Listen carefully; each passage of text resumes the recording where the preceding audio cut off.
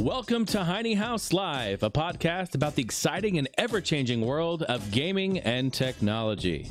Heine House Live is available on iTunes, Spotify, Stitcher, or wherever else you listen to podcasts. For all other info, including links to our community Discord, live video feed, episode archive, and a whole host of other great entertainment, please visit heinehouse.com.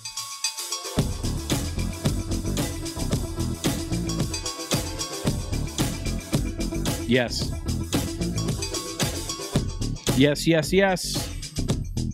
Ladies and gentlemen, hello.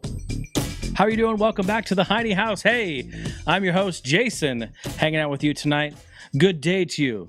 Hope you're doing well. Hope everything has gone fantastic this week. And I hope that your next week is even better. Let's jump right in. I've got some amazing stuff on. In fact, I have a very action-packed episode for you today. Episode 3, Not Holding Back, March 16th, 2019. I'm recording this in the evening. It's about 9 p.m. And I've got a lot to talk about, a lot of great stuff. I've got Discord audio questions. I've got text questions. I have tons of retro gaming PC news. As you can see behind me, I've got some big box games. I'm going to talk about more big box games. I got a bunch here to my left that I'll pull out and we'll talk about. We've got a bunch of gaming news as well. Cloud gaming. Hello. It's like the cloud gaming wars that's happening right now. I'll get into all this. A lot of great stuff. And then also we'll do some a hashtag event for everyone to get involved with. Spoiler, hashtag RetroPC is the hashtag if you want to jump in early and go have some fun with us in Discord. But before I get into all this stuff, folks, I would like to sum up this episode. If you only listen to the first 5 minutes, I'm going to sum up the episode right now for you. Ready for this? Here we go.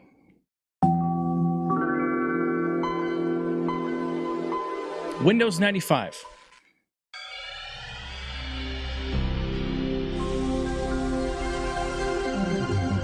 Windows NT workstation. Don't hear that one too much. Good old Windows 98. You remember that one? Ooh, Windows 2000 Pro. That one's nice. Good old classic XP, of course. Windows 10. It's kind of boring, right? I mean, it's nice sounding, but in comparison to the others, I mean, what's your favorite? I think Windows 98 or the Windows 2000, those are really quite nice, really peaceful, quite tasty. Like that a lot. All right. So I've already talked a little bit about what we're going to be talking about in this episode. Tons and tons of great stuff. I'm not going to take too much time. I do want to jump right into it. But again, I want to go ahead with the opener and just let everyone know how to get involved with this podcast, Heine House Live. A lot of ways you can do it. If you're on social media, Facebook, Instagram, Twitter, at Heine House. And if you want to submit an audio question, it's super easy to do. All you do is pull out your phone or you've got a microphone connected to your computer. Super easy. Pull up the voice app, record yourself, and then email it. Send it on over, heinehouselive@gmail.com. The homie Jim on Discord actually sent me a private message on Discord with an audio question. I'll take them that way too, whatever's more convenient for you. We'll get them on the show. So you can send them over on Discord as well. You can PM me there. And of course, all this info is available at heinehouse.com, the brand new heinehouse.com website. Go check it out. A lot of fun there. You can connect with me and the entire amazing community. And lastly, of course, the show is 100% funded by your support on Patreon. Thank you so much for your continued support, all of you. This means so much. In fact, I'd like to welcome a couple more people onto Patreon. Welcome back, Mr. Sam Dutch. My man right there. Thank you so much for returning to Patreon. It's good to see you, and always a pleasure to have you. And of course, welcome Mr. Cliff Boyd. Mr. Cliff Boyd. Winner. Good to see you, sir. Thank you for joining and supporting this content and my entertainment. It means so much to me. It really, really does. So thank you, gentlemen. Another fun thing you can do, and this is all new. This is brand new. This is another piece of technology that's tons of fun. You have Internet of Things items in your house, and I don't want to say, but it's a device from Google and it's a device from Amazon. I don't want to say it out loud because it will trigger everyone's in the house. So I'll be very polite and I won't say it. I'll mute myself before I do. But you know what's really fun? You know who else really likes to listen to this podcast? Yeah, your Internet of Things devices that you have sitting in your house right now. You can just ask it. In fact, here, let me show you. Let's do it right now live on the spot. And I'm going to mute myself while I do this. Can you play the latest podcast episode from Jason Heine? I looked for podcast episode from Jason Heine, but it either isn't available or can't be played right now. Can you play Heine House live? Alright, resuming Heine House Live. Heine House Live, 2 Joy-Cons suck, foldable phones and PC gaming. Alright, that works. Live video feed, episode archive, and a whole How about that? About the great entertainment. Pause the podcast, please. So let's say you have a device in your house. You can ask it to play the recent episode of Heine House Live. It's funny that it actually pronounces my name the proper way. So technically my name is pronounced Heine, obviously German. But for some odd reason down the road, long time ago, they converted it or just started to pronounce it Heine. And who knows? Probably was a joke or something. But I think, I love it. I mean, why not? I've built my whole brand around it, for fuck's sake. You know, I love it. So anyway, if you have something like this device from Google A, or maybe your friend from Amazon, or anything else, gosh, does Cortana even do that? Maybe Cortana does. But you can ask that device to play Heine House Live, and boom, just let it rock. Pretty fun. You can also do it in the car. Apple CarPlay, and no, it's not Apple CarPlay. What is it? It's Apple CarPlay and Android Auto is what it is. So you can ask it to do that in there as well. Okay, let's jump right in, folks. It is so fun. So much great stuff. Most of you know that I'm a huge PC gamer. I've been following my PC gaming love for so many years. But if you haven't, I want to talk a little bit about PC gaming, and then I want to go into all these games that I'm talking about and showing off. I think it's going to be a ton of fun. We can relive these memories and talk about all of that. But first, before I get into that, let's talk about some news. There's some gaming news that's been going on. Oh my goodness, I have a lot to talk about. Random news here. The homie Digital Rhino posted in Discord a Lucky Charms cereal beer. Now, we're all gamers. We're all tech people. We all, grew up in 60s, 70s, 80s, 90s, 2000s, what have you. But there was a period of time where Saturday morning cartoons were the shit. I mean, this was like you'd wake up and you'd have your Saturday morning cartoons, and it was just unbelievable, amazing. And I remember vividly waking up, coming downstairs, having my cereal. My mom would be like trying to comb my hair because it'd be all fucked up, and I would be having cereal, and I'd be having Lucky Charms, or I'd be having Fruity Pebbles, or my favorite Cinnamon Toast Crunch. I'd be having those. But what's happening now is that we have those children who are now my age or older are starting to get that nostalgia bug, and they're starting to do things like barcades are popping up, and that's been a trend for quite some time. When we have, why don't I just show you? We have this popping up right there. Saturday Morning. It's called Saturday Morning from Smart Mouth Brewing. This is a Lucky Charms inspired beer. Yes, I know. I thought the same thing. How in the fuck does that taste good? I made some notes about it here. It's inspired by, obviously, Lucky Charms, Saturday morning cartoons, and the beer itself is called It's Magically Ridiculous.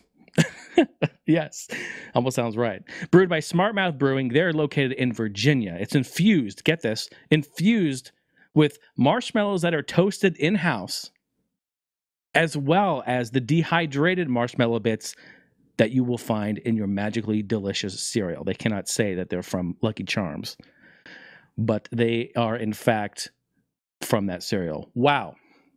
So you've got a beer that tastes like Lucky Charms with bits of toasted marshmallows and bits of dehydrated marshmallows. I don't know how that would taste. That's definitely piqued my interest.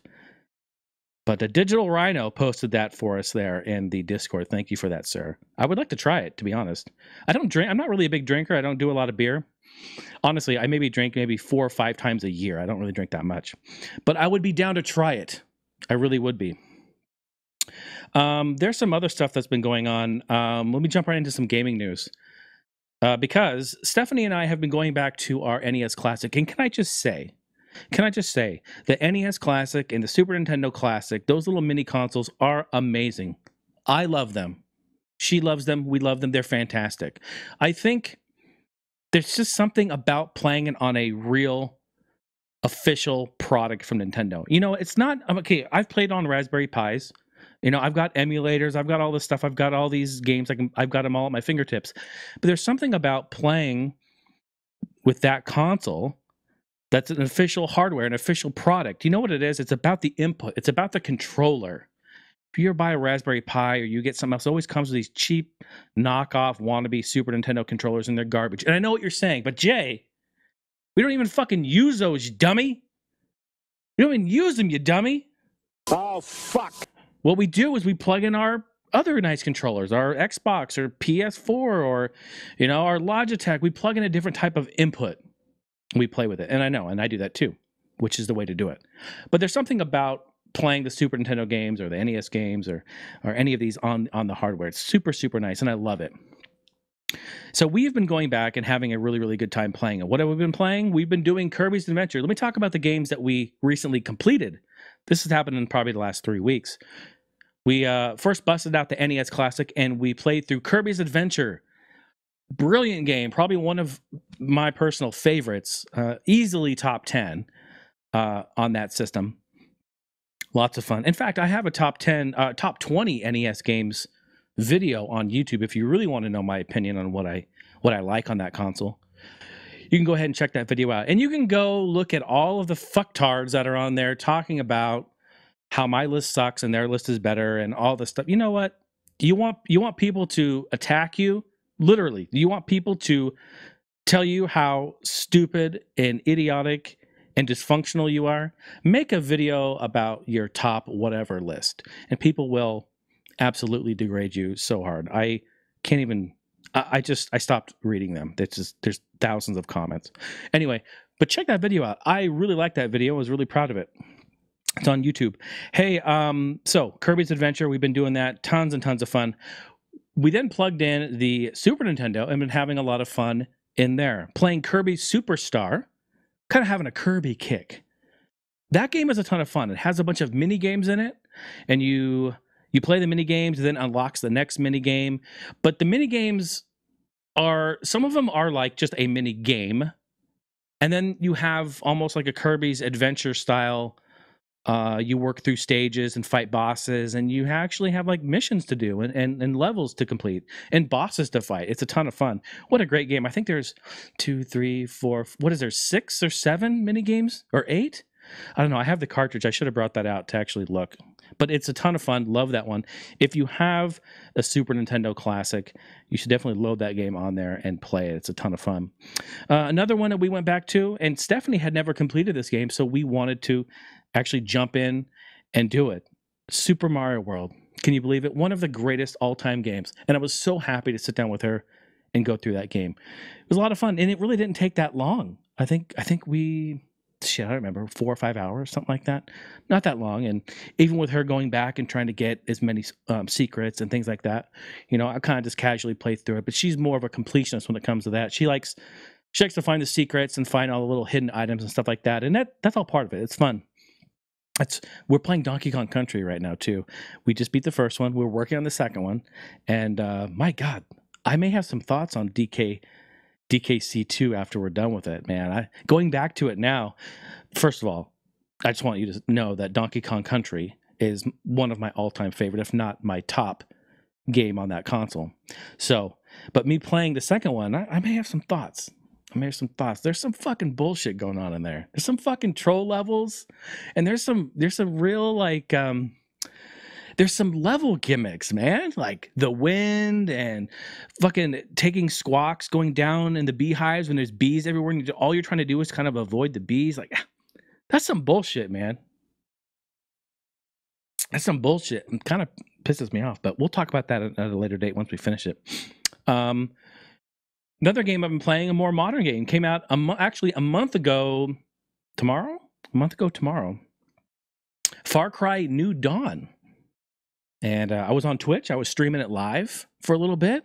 So shout out to that. If you want to come on by, twitch.tv/Heine House. Make sure to give me a follow and turn on those notifications so you know when I go live. But come on by, hang out. And I was playing that, man. I love the Far Cry games. I think I talked a little bit about it on stream. I played Far Cry from the very beginning. And I loved it. I played it on PC first. In fact, the original Far Cry was released on Wii, if I remember. And man, very ambitious to have and play. But I kind of got lost in the second one.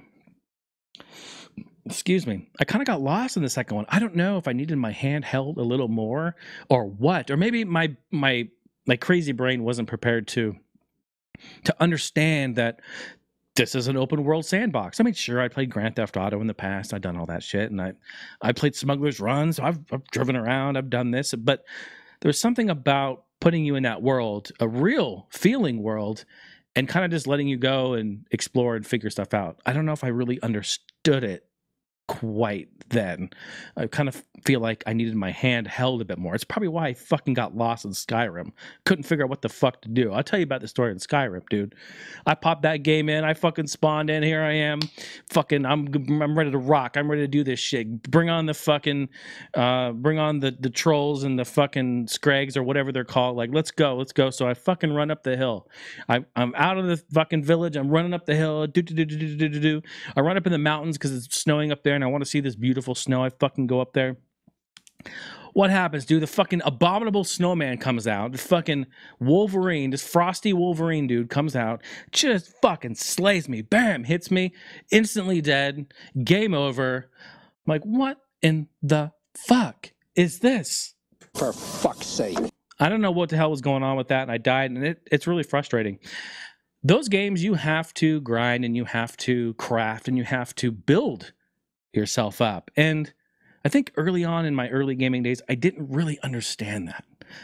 So so I'm coming back to a lot of these games, and this has always been the running gag with me is like, Jay, you gonna play Skyrim? You gonna go through that sometime?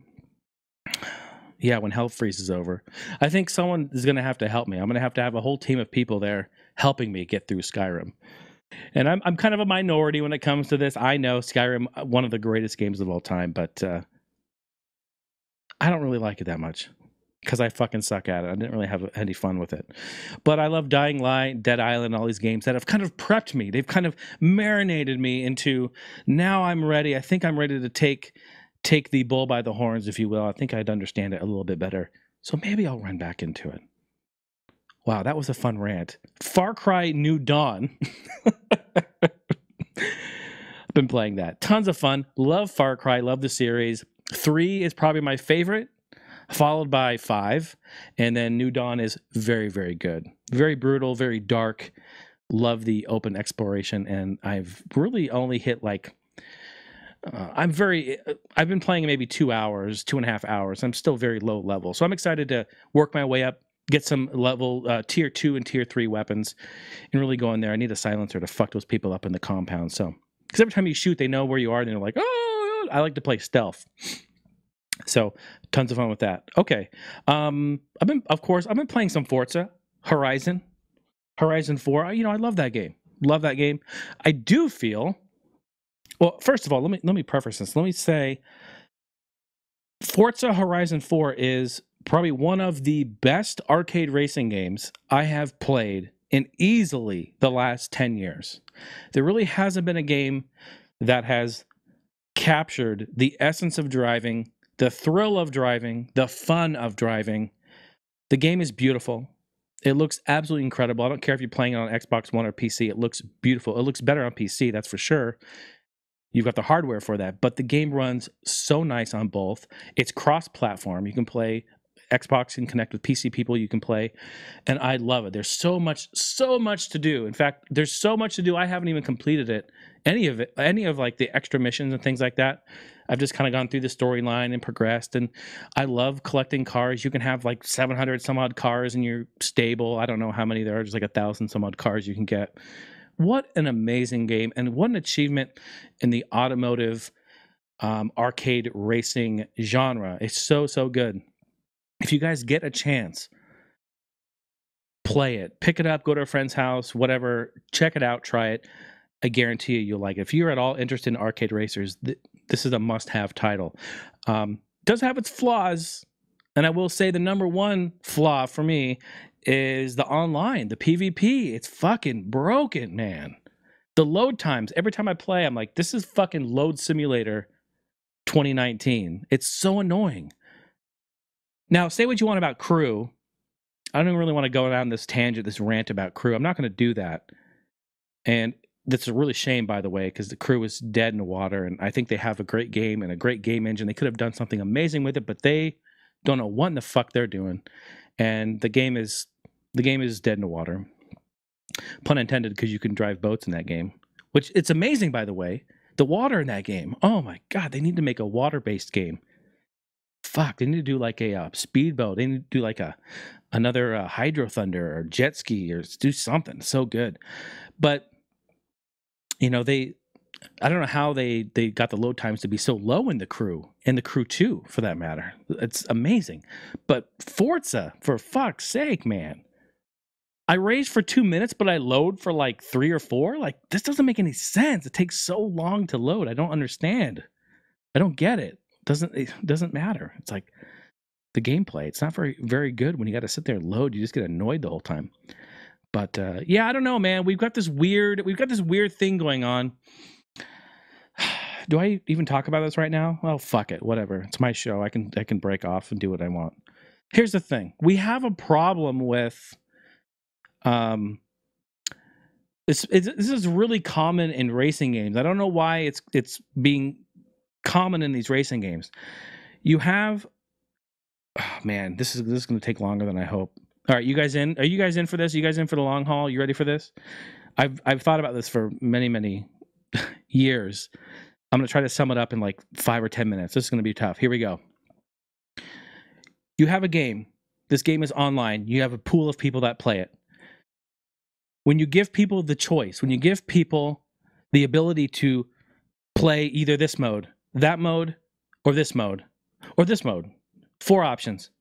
What happens is majority of the people will migrate to the mode that is most fun or that they enjoy the most. This is a preference. What happens then, once the game loses popularity, once it goes down the chart or down in the sales chart and they're not buying it anymore and it's not very popular anymore, your online community starts to dwindle. That small group of diehard people, a very small handful, will still continue to play. They will also play the mode that they like the most, all right? When the developers give you that option.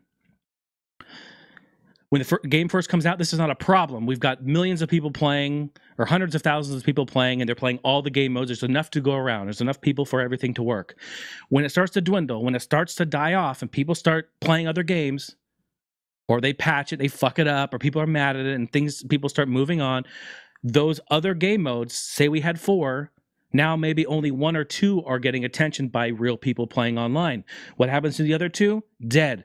Doesn't happen. No one's playing in there. So what happens to you if you log in and you say, I want to play one of these game modes that is now dead, by the way. You don't know that, but you want to play it, all right? So you jump in the lobby, you get in there, and you wait. Tick, tick, tick, tick. No one's playing. What happens? You can't matchmake. Tick, tick, tick, tick. You're getting pissed. You're like, what the fuck? This game's dead in the water, right? That's what happens. This is real shit. This happens to me all the time. So what happens then? People start complaining. Well, who picks it up? News articles, online communities, forums. People start bitching. This fucking game is dead. Look, I can't even play it. If you're streaming it online and you show that shit, that's bad press, baby. That's bad news bears. You get on YouTube, you're trying to play, trying to show it off, can't get in a lobby, can't matchmake, that's bad news bears. You got a problem. So the developers are like, oh, fuck, how are we going to fix this? This is how they fix it. I don't know why no one talks about this shit. No one talks about this. You know what? Most people who are like gamers are going there and playing, like, you got to invest time into this game to understand when this shit happens. You can see it. You can feel it. You're experiencing it. So what happens then? The developers say, okay, We used to have 200,000 people playing it daily. Now we have 10,000. Okay, that's not enough people to go around all these game modes. So what we need to do now is, instead of give them the option to pick, we must pigeonhole them. We must force them to play one game mode. And it has to be a roulette. It has to be a random thing. Because we have to, now we were allowing them to go into their own rooms, but now those rooms are empty and they're only playing one game mode. So now we need to put all the rooms into one room. Now it is one room. And when you go click online, you get thrown into a lobby with everyone else from all over the world. Don't even start talking to me about fucking ping and latency and bullshit. Server issues. Oh man, I'll have your ass on that one, man. Don't get me fired up on that. So what happens is, now we're all in the same room. Okay, are you guys following me? Are you there? But what happens? Well, I wanted to play this game mode that I've always been able to play. Always been able to do it. Now I can't. I get in a lobby. Here is this person from the US, this person from China, this person from Africa, this person from Europe, this person's in wherever. They're all over the world in the same lobby. One lobby. Where the fuck is that server located? Because we've got 400 ping dude here. We've got 60 ping here dude here. We've got 120 ping dude here. They're fucking all over the place. Laggy bullshit. Matchmaking's fucked. Because their game is now dying. The community is dropping. They are forcing all of us now to play nice together. And it doesn't work. It doesn't work. I bought a game that I cannot go into and play online the way that I want. That's bullshit. That's bullshit. Right now, I can load up Battlefield 4. I can load up Battlefield Bad Company 2, mind you. A game that's, we're celebrating almost 10 years. Actually, this year, 10 years old. I can right now go in, log on, which, God bless it, right? EA hasn't pulled the servers yet. Well, actually they have, but because it's community driven, it's community supported. I can go on in there, and if I want to play Laguna, I can just go, boom, do it. I want to play Team Deathmatch. I can find a server. I can find what I want, and I can play how I want. For the most part, on a game that's 10 years old. We're talking about games that are not even a year or two old. They're doing this shit. So I try to get through that as quickly as possible. But do you guys follow me on this? This is the problem that we have with online gaming. In communities where the game comes out, it's popular, but then when it drops off, when it dies, we can no longer really, this has happened to me numerous times in games. And I can't right now go in and load a game and play how I want. Forza, and this is all this talk, all this ranting about this. This is a serious deal, and I'm very passionate about it. I don't like it. I don't appreciate it, and I think it's bad for the customer. It's bad for the gamer, and it's bad. It's bad press, man. It's a bad look. The shit doesn't look good. I mean, in Forza, what the fuck is this team adventure? Sounds good on paper. You throw us in a fucking random lobby. Sure, it's a random choice. We can't even pick we can't pick the class, the type, the car, really. We can't even really pick that. It's like, well, we're going to do dirt and A class in winter. That's what we're going to pick for you. You just figure that out. No. Fuck you. I want to pick street cars, fucking S1 class in the summer. Like, that's what I want to do. I bought your game.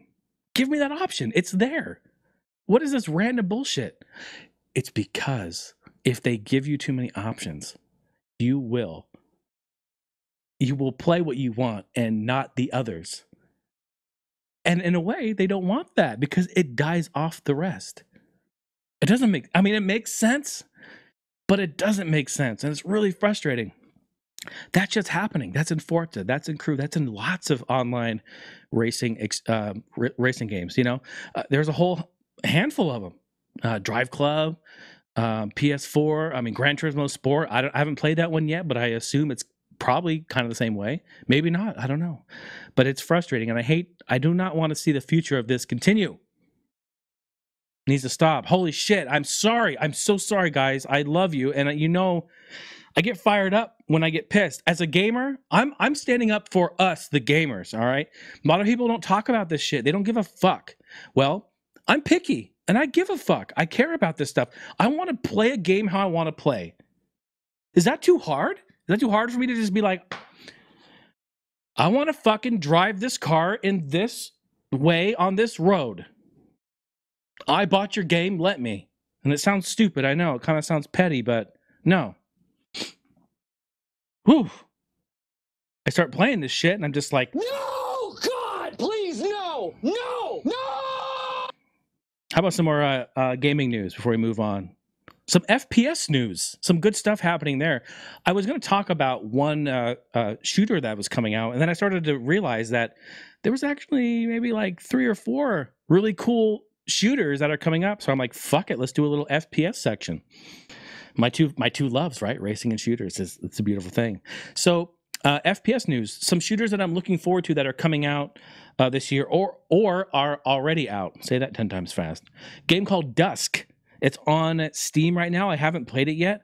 I've been looking at some... Oh my God, have I left the fucking beer up there the whole time?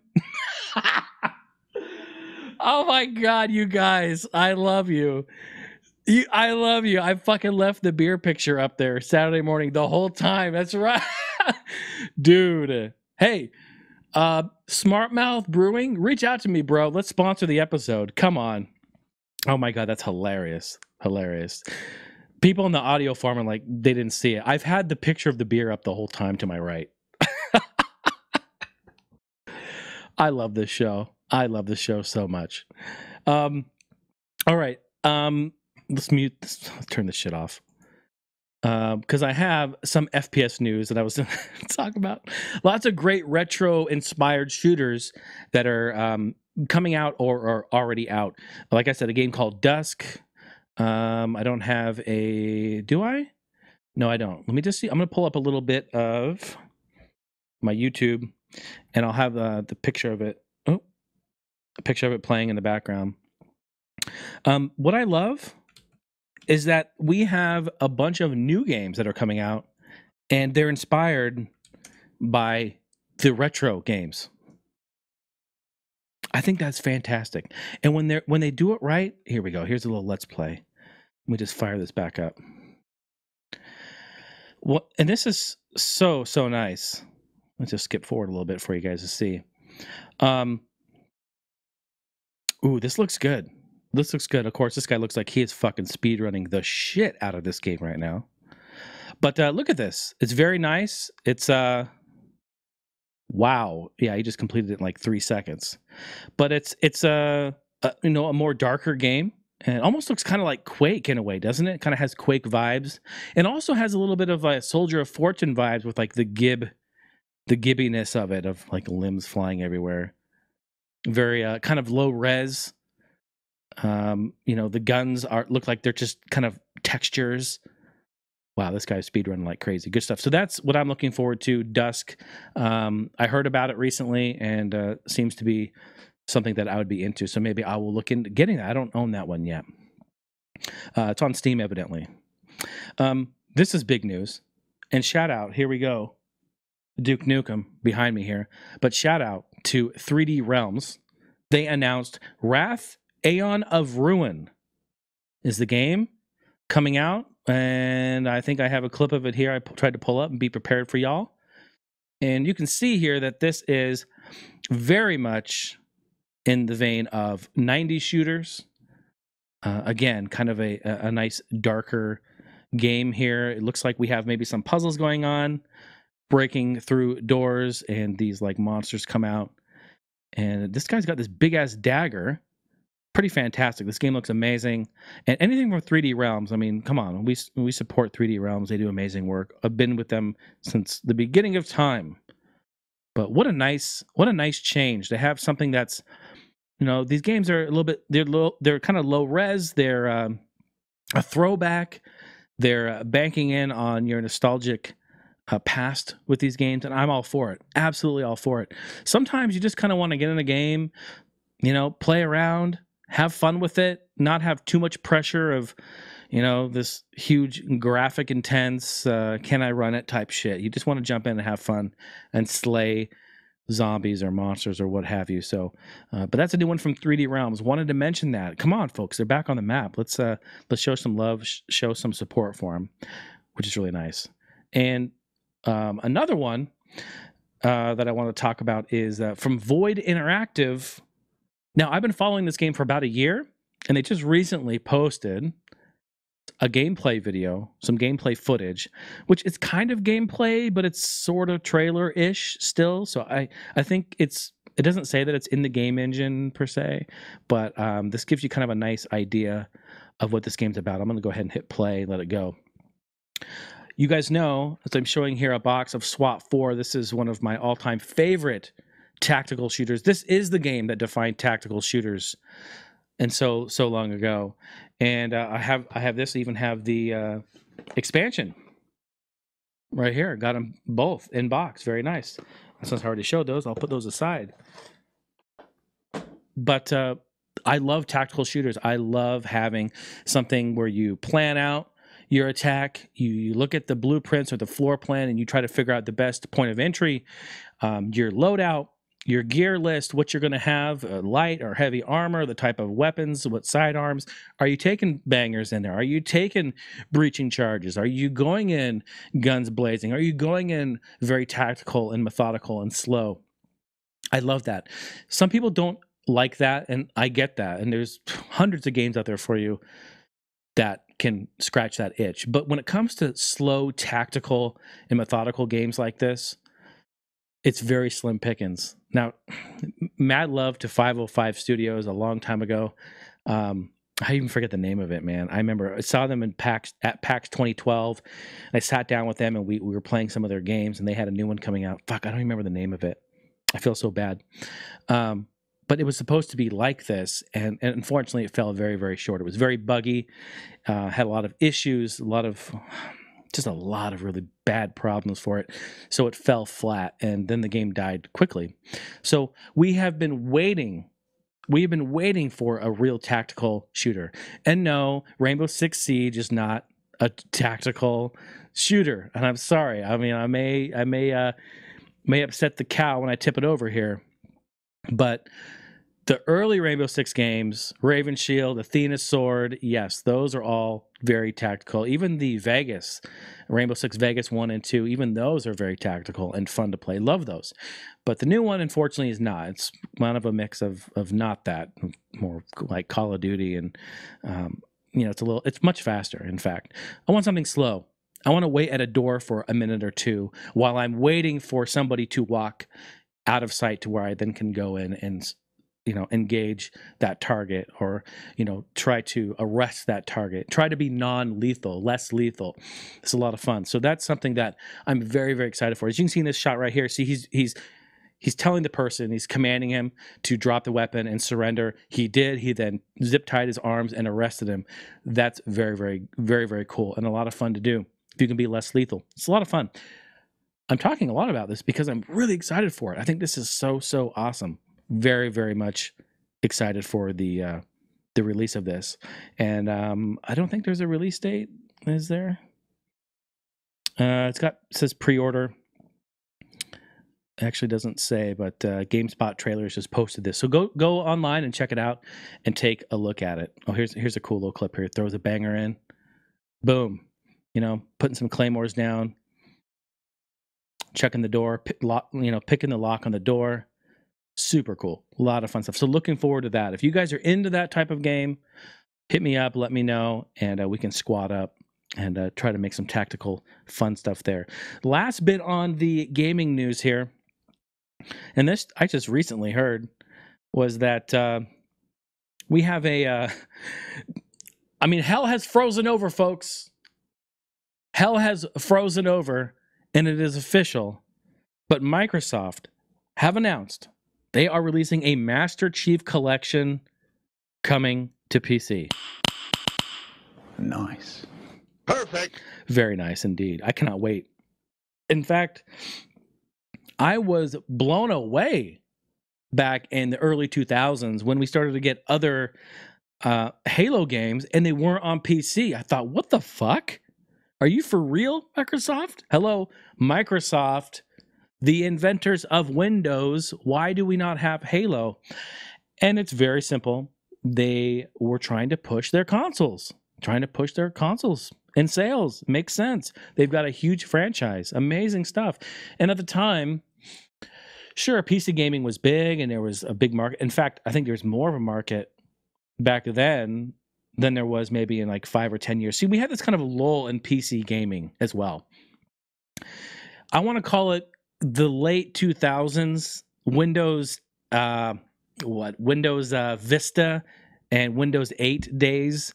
We kind of had a weird cycle where it's up and down, You know, when Microsoft fucks up Windows, the whole gaming world gets fucked up with it. So we have this weird kind of lull here and there. But during those times, we were kind of low with it.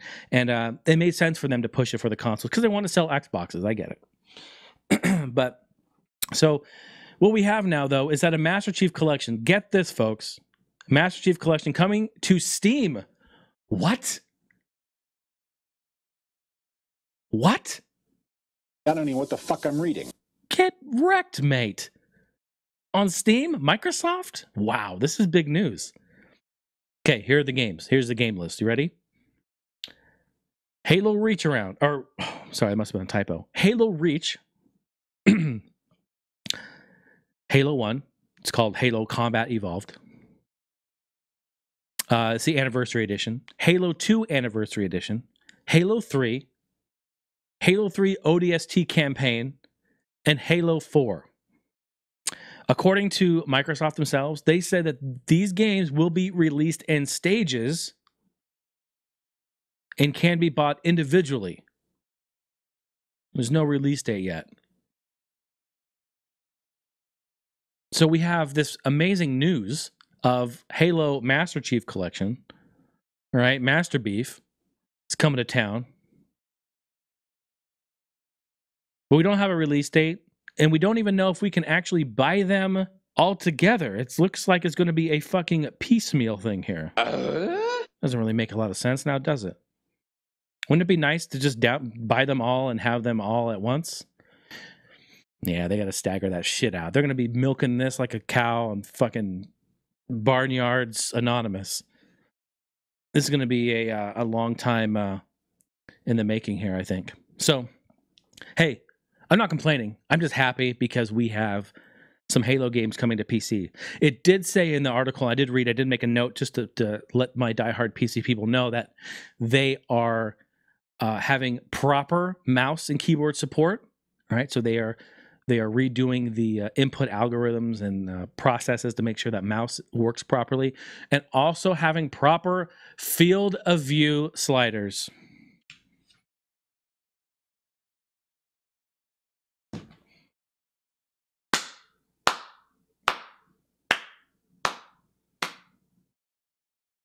Bravo.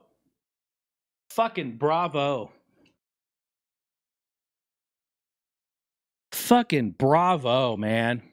All right. Now we're talking. Now we're cooking with grease. Should be good stuff. So I'm looking forward to that. So thank you, Microsoft, for bringing that to life. We're excited for it, and we'll be purchasing it. We'll be supporting you. Thank you. Folks, I have so much to talk about on tech news here. There's a lot of great stuff. And I also have a lot of great big box stuff to talk about here. So this is just a jam-packed episode, and I'm really, really excited for all this stuff.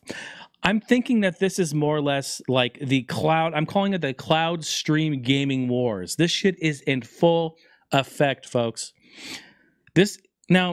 Cloud gaming, rather.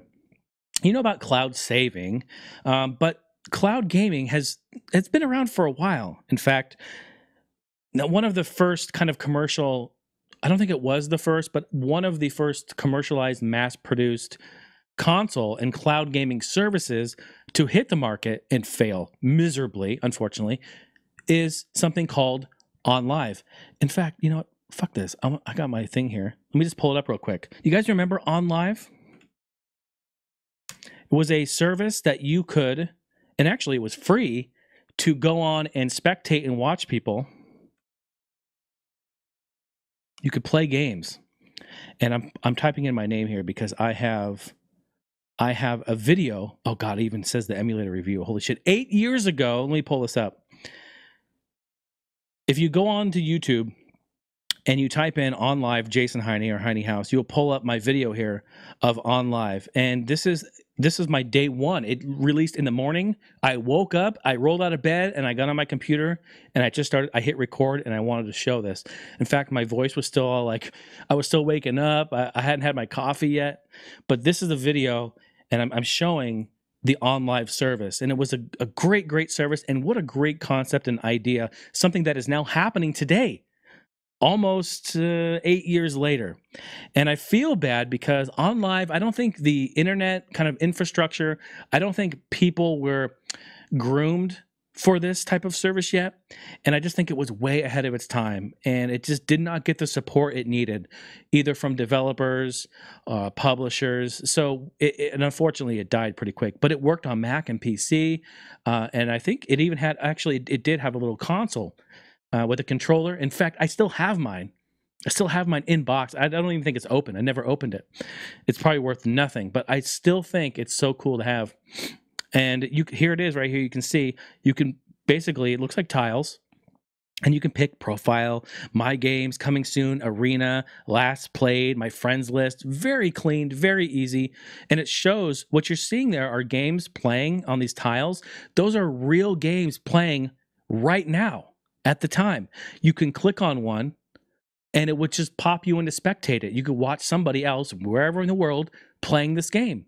You had a friends roster, friends list, you had messaging service. It was dope. It was totally dope. So unfortunately, it didn't get the support it needed and it died. It died very quick. And that's what's really sad. So there's the video. Go check it out. It's on YouTube. You see it here. Here's the name of it. On Live Gaming Service. First look, navigation demo, the emulator review with Jason Heine. Fucking shit, man. Rest in peace, EMU review. There's a little shout out. All my old school heads know about that. So, but what's happening now is our internet infrastructure is now good. It's now there. I think a lot of places have fiber optic internet. You have gigablast internet.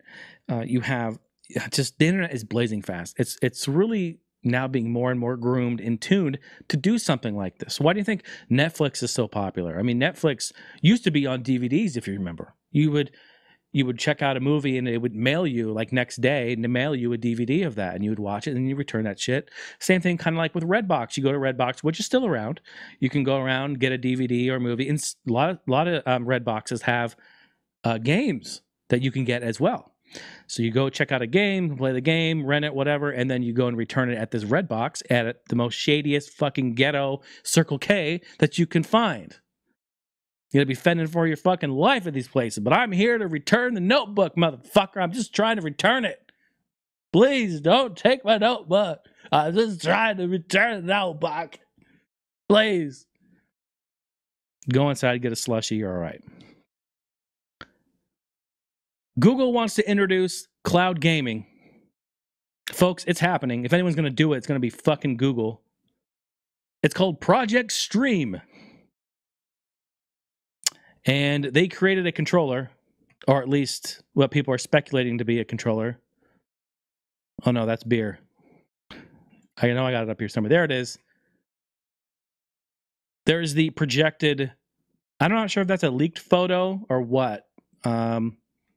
Who reported this? Games Radar reported this. It's a picture of a controller. Looks very Google-like, very colorful. It looks like a typical controller. You got a D-pad on the left, 2 analog sticks. They look a little small to me. Bottom of the controller in the middle, you got a microphone button. You got a big G button in the middle, probably your Google button. Got a home button on the top left, little extras or options button on the right. 4 face buttons. Looks like a couple of triggers up top. Looks like non-analog. Fuck off with the non-analog, people. God, stop that. Give us analog on the triggers, for fuck's sake. For fuck's sake. But that looks interesting. What they want to do, folks, is they want to create cloud gaming, and they want it to run in the Chrome browser. very interesting and very ambitious. You know, Chrome used to be a very small and lightweight internet browser when it first came out. And I think a lot of people switched from, well, fuck, if you're still using Internet Explorer, you better just wipe your computer clean, reformat it, uninstall Windows, put a fresh install on Windows in there, and go donate your computer to Goodwill. There's no reason for you to be using Internet Explorer. But a lot of us jumped ship from even Firefox back in the day for Chrome. I know I use Chrome, and I like it, but it's starting to get heavy. Like after going to the buffet for a while, you got yourself a little heavy in the trousers. Got yourself a little bit of heaviness. Starting to be a little bit bigger, a little bit bloated. So you got to watch that. So I can't even imagine if we're going to introduce cloud gaming on Chrome. We're going to be basically running like a browser that's going to take like 50 to 60% of your processing power. This shit is going to be intense. I'd be very interested to know benchmarks on that. But that's what they want. That's their plan. In fact, GDC starts next week. This was a day ago they posted this, but I think it's the 18th through the 21st. GDC starts. That's in California, I believe, or maybe that's Las Vegas. No, that's CES. That's in Las Vegas. Anyway, they're going to be mentioning this. So this is going to be very interesting. So here's the timeline, folks. Listen to this. A lot of news happened. Here's the timeline. This got brought up like last week. People are like freaking out, right? The internet's ablaze. They're like, holy shit, Google's going to bring cloud gaming. It's predicted to be announced next week at the Game Developers Conference, GDC. Then, follow me, then a wild Microsoft appears on March 13th. I even put the dates here because I was following this shit. March 13th, just a few days ago, 3 days ago as of recording this right now, Microsoft comes up and says, hey, guess what, guys? Hi, yeah, this is Microsoft. We just updated the latest version of an app called the Wireless Display app. Yeah, it's been out there for a little while, but we just updated it, and now we are going to let you allow you to stream PC titles, games that you play on Windows, on Steam. You play it on Steam. We're going to let you put those on your Xbox console. We're going to let you stream that from PC to Xbox One. What? This app also, I put on here, also offers Xbox controller support, so you will be able to play that game on said console with familiar controls on Xbox One. I'm all for it. I think this is fantastic. Hey, big ups to Microsoft for introducing this app. Now, of course, in the app store, all the reviews are completely fucking terrible. That may be a whole side tangent. But they're working the bugs out. All right? They're working the bugs out. It's newly launched. Everyone's talking about it. Everyone's been reporting it. It's pretty fantastic. Let me just go and take this off because I might forget the picture there. Which is pretty fantastic. I like it. I like where we're going with that. Then, here's the timeline. Follow me, folks. Then, a wild Steam approaches like the next day, pretty much. And they says, hi, I'm Gabe. Gabe Newell here. Can't seem to get Half-Life 3 done, but if you bought one of those Steam links that you had on our store, or that we had, but you bought on our store, you can now use that. Oh wait, no, that's different. No, I want to tell you that we discontinued the Steam Link. Yeah, that's what it was. They discontinued the Steam Link, by the way. It allowed you to play through Big Picture on Steam. Allowed you to play your game to the Steam Link, which then projected onto a TV through HDMI. We discontinued the Steam Link. It's not for sale anymore. Sorry, back to my Gabe impression. Yeah, what we wanted to tell you was... I should listen to Gabe and make sure I'm close. I don't think I'm close, but oh well. You guys get the picture. We're going to introduce a Steam Link Anywhere It's what we call it, Steam Link Anywhere. It allows you to stream Steam games from your computer to anywhere in the world through an app that we made. Wait, what? This shit is dope. Let me break it down real quick for you. You download on your Android device, which Apple, for some reason, is still blocking it for whatever reason, because Apple's ridiculous and they want to just keep everything under their own roof. I bet you Apple's coming out with a cloud gaming service too. Don't be fucking surprised if this gets announced sometime this year. Mark my words. And I hope we all come back to episode 3 and just be like, holy shit, Jay, you fucking called it. I bet you Apple's working on something. That's why they're blocking this. But you, on your Android phone, you can download an app. It's a Steam Link Anywhere app. I believe it's called Steam Anywhere. Fuck, I don't have the actual name. We downloaded it on Steph's phone and we tried it. It's amazing. So what you can do is you can download the app on your phone, turn your computer on, launch Steam on your computer, all right? Launch the app on your phone. It then says, oh, I see you're on the same network, and I see your computer. I see a Heine House computer. Should I sync to that? Yeah, please. Boom. Sync. Gives a code. Put the code in the PC to authenticate it. Then they're connected. They're authenticated. And boom. It pulls up everything on my desktop. The whole thing. Not just the game. Not just the game cap. No. Everything. Everything. If I'm on there watching Buttfuck Sluts Go Nuts 9, boom. It will show up on the phone. It's amazing. So you can pretty much play anything and everything and stream it to a device. Now, what's cool about this is that it has controls that you can customize on your phone. It pulls up a virtual D-pad, joystick. It pulls up a virtual mouse pad. You can sit there and like with your finger move, and it moves on. I'm sitting here on my computer. Steph's in the bedroom. We're testing this out the other night.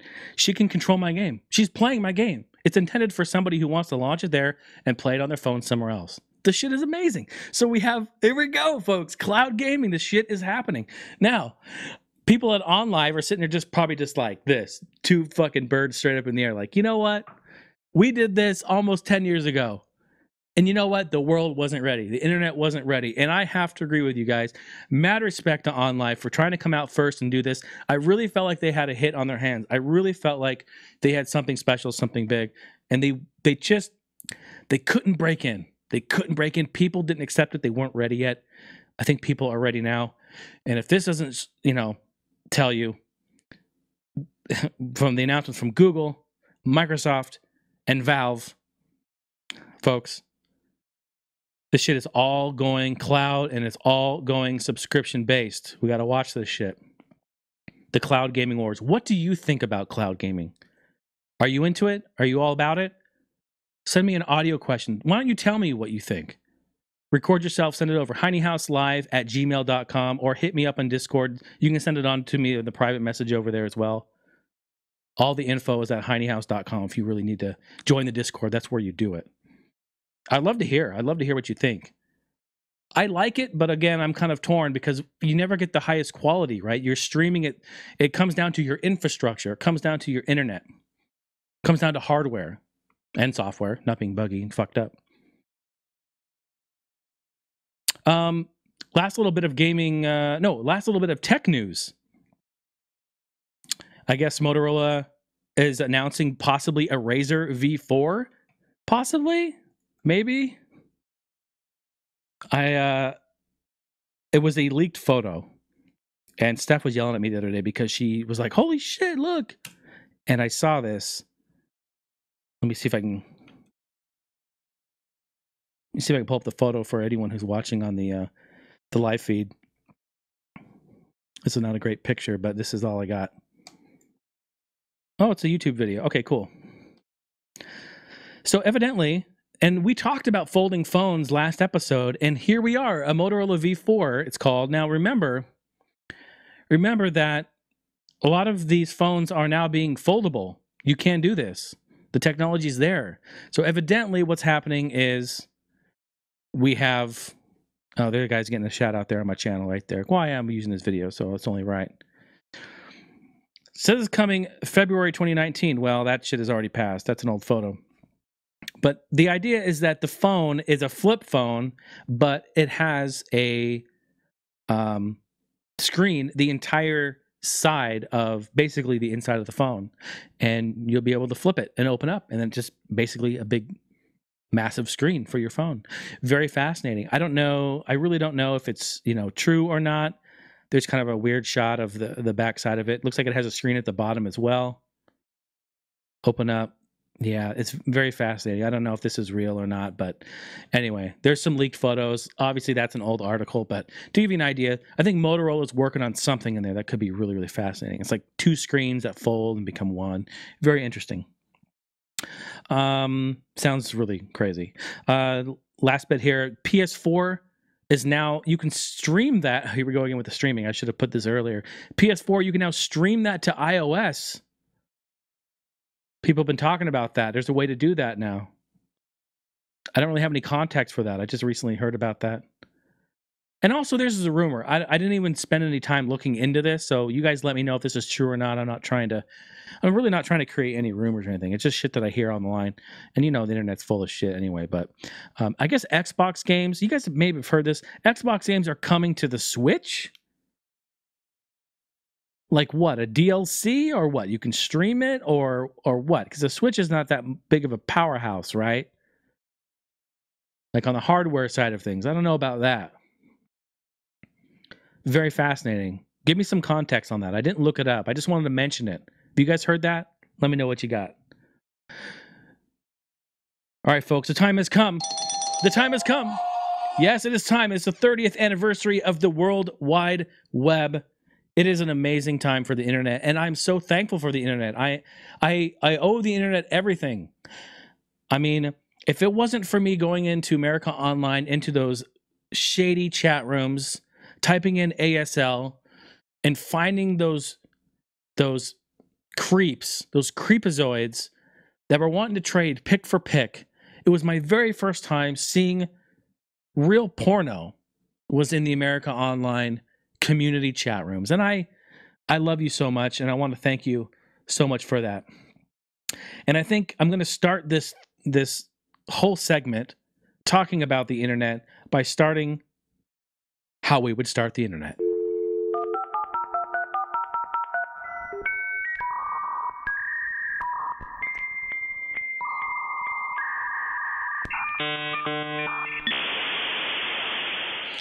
It's hard to imagine, but before we did anything online, we would have to hear the sound. But it wasn't just hearing a sound. It was us dialing into another universe. It was us dialing into and connecting to something that we have never connected to before. It wasn't just doing something, it was an experience. It was something that was so revolutionary, it was hard to explain to people what we were really doing. How can I take my computer that in the past has only been able to, I could type words in and hit a button and print it from this other device over here, a printer, and it would take like 10 minutes to do this. Now I'm using it to connect to something through a phone line, and I'm going into another world. Well, that world was called the World Wide Web. And it was created 30 years ago this year. Tim Berners-Lee created the internet in 1989. I'm pulling this info from a website, factslegend.com. So you can go and research and look at all this cool stuff too. I have a bunch of fun facts for the internet that I want to talk about. And then I'm going to showcase some of my amazing and fun big box games. It'll be a treat for anyone watching on the live video feed on YouTube. I will talk a little bit about the games, and so you can hear about it in audio form. But please, if you want to see the games in big box form, check out this feed on YouTube. 30th anniversary. My God, I cannot believe it was 30 years ago. We got into the internet. I remember my household had the internet at a very early stage of it. We were early adopters. And I feel very fortunate to be an early adopter. I know a lot of people who got into the internet in, really either early 2000s or late 90s. It wasn't very accessible in the early 90s. And even in the mid 90s, it wasn't that accessible. It was very expensive too, mind you, because you had to have the computer. You had to have the hardware. And not everyone did. And no disrespect, man. This shit was expensive. It was tough. So I feel very fortunate. I'm very thankful that I was able to be there to have these memories and to share and to talk about this history. When we got the internet, it was and I really wanted to have the computer out here. I really want to do it. Maybe another time we'll do this. It's in the garage. I have my Macintosh Performa 450 that my parents bought back in like 1991, 92. It was our real first computer in the house. That computer did not really go online. It was able to, but we didn't use it for internet. It wasn't until like 1994, I think it had to have been 93 because I remember 94. Had to have been 93 or late 92. We went and we bought a Packard Bell desktop. And I have that tower in the garage as well. I really wanted to bring it out to show everyone. But you would have a modem and that connected to that computer. And then the modem, you would plug a phone line from the modem into the wall and it would connect to the phone jack. The computer then, by using various software tools, most notably in the early days, you may have heard of CompuServe or Netscape, or ours, the one we used was America Online. You would then click America Online, it would start and it would go through what you just heard here. It would actually, the modem would dial out to this number. It would then connect and you would hear all this gibberish bullshit. Didn't know what that was at the time. Thought it was just some weird shit happening. It was in fact the computer, the modem communicating. That's data communicating in audio form. I think it's so fascinating now in hindsight. Communicating and connecting you to their network. Which I think when America Online first came out, it was either when it first came out or when they started to hit their really aggressive marketing campaign when they would blanket people with CDs of the software. I think it crashed. I don't think America Online was able to keep up with all the traffic that they had. It was very, very interesting times. So I feel very fortunate to have been able to be there from the very beginning. We had one phone line in our house, and our computer then would dial out, and we would get on America Online. It was very slow. We first started with a 14.4 modem, and then we upgraded to a 28.8 modem. This is the data transfer speed. And I thought, holy shit, it can't get any faster than this. 28.8, man, we are fucking rocking. And then we upgraded. Our final upgrade before DSL came in was 56K. Think about that. We started on 14 download. That's very, very slow. And then we went to 56. It's like 4 or 5 times. It's crazy. So we were eating high on the hog. Felt pretty good about that. Well, what I love to do most is I played this game right here. I played Duke Nukem 3D, this one right here, with my friend John. Shout out to John. He doesn't, I know a lot of Johns. He doesn't listen to the show, I'm sure of it. I haven't talked to him in quite some time, but I would play this game with him to the wee hours of morning. In fact, until about like 1 or 2 in the morning, which was really late as a kid. And my mom would come downstairs. I'd hear her fucking boom, boom, boom, boom, boom come downstairs. And I'm like, oh, fuck. I know I'm screwed. She'd open the door. Jace, get to bed. I'm like, okay. And I would tell John I would type. You could only type like this much. Like, hey, gotta go to bed. Like, okay, bye. The computers would dial. We would dial. And we do this at night because when you were using the computer for the internet, when you dialed into it and connected, if anyone else in the house picked up a phone, they would just hear static. Just be like, right? That would then drop your connection because there was a break in the connection. And what's funny about that is whenever like somebody would pick up the phone, I remember this happened hundreds of times. We'd pick up the phone, or I'd be on the internet, I'd be playing gaming or whatever, we'd be doing something online, and the modem, it was a separate modem, right? It was a separate unit that sat next to your computer. It later became internal and built in, but in the early days, it was an actual separate piece of hardware that you had to buy. And it had the speaker on it, obviously, so that we could hear all this bullshit going on. Well, when you pick up the phone, you hear the static and you can talk into the phone, and whatever you say into the phone will come out of the speaker on the modem.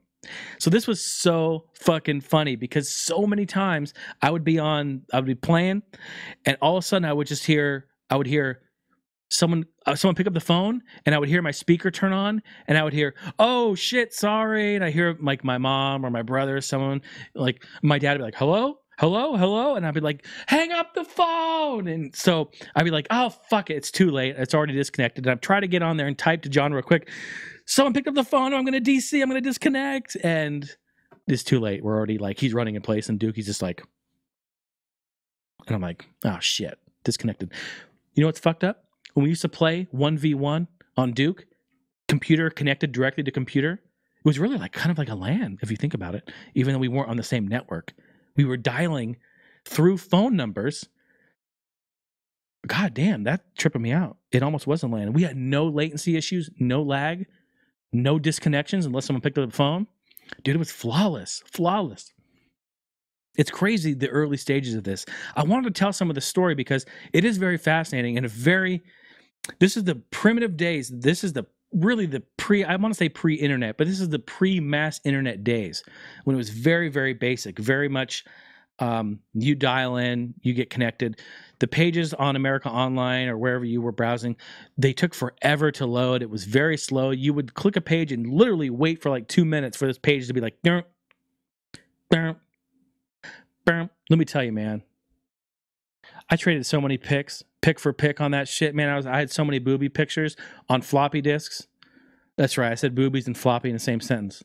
I had a lot of pictures. In fact, my friends would come over. I've told this on Alton Gamers so many times. My friends would come over to my house because I had a fucking shoebox full of different colored floppy disks, and depending on which color it was different themes for things. And so people would come over and be like, "Yo, Jay, where's that box at? Yo, where's that shoebox at, homie?" I'd be like, "Oh, it's over here." We pulled the shoebox. I'm like, "What are you looking for?" You know, I felt like a fucking drug dealer, to be honest. Like, "Yo, man, what the fuck you need, homie? What you need? What you need?" You pull out a floppy disk, we put that in, and be like, "Oh, okay, all right. You looking for boobies, brunette boobs? Okay. I got you. You know, pop that in." But the photo would be like, burp, burp, burp. It would take forever to load, man. I couldn't tell you, man. It was a celebration when it went past your chest. You know, you could see the boobs finally. It was like amazing stuff. This is the early, you know what? People don't want to talk about this shit. Fuck it. You know what? This is the early stages of the internet. And you know what? Hey, it went somewhere. Hey, the porn industry, fucking huge. All right? So put that all to rest, dude. It actually went somewhere. Holy shit. I love the internet. I love those early days, man. There was something about it. It was something about it that was so the unknown. It was so almost scary in a way. We just didn't know. Like, we knew what we were doing, but we didn't know what we were doing. We were connecting to this. I didn't know what we were connecting to. What the fuck? Why do I get websites? There's real people in here talking. To talk to a real person and see them type and hit enter, like that it's a real person, tripped me out. I know it sounds crazy.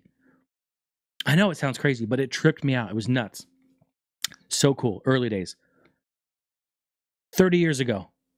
Mad respect. Tim, thank you for creating the internet. It was an amazing thing. I'm going to talk about a few fun facts before I show the games and before we wrap up the show. It was invented in 1989. Today, currently, 1.6 billion websites are online right now.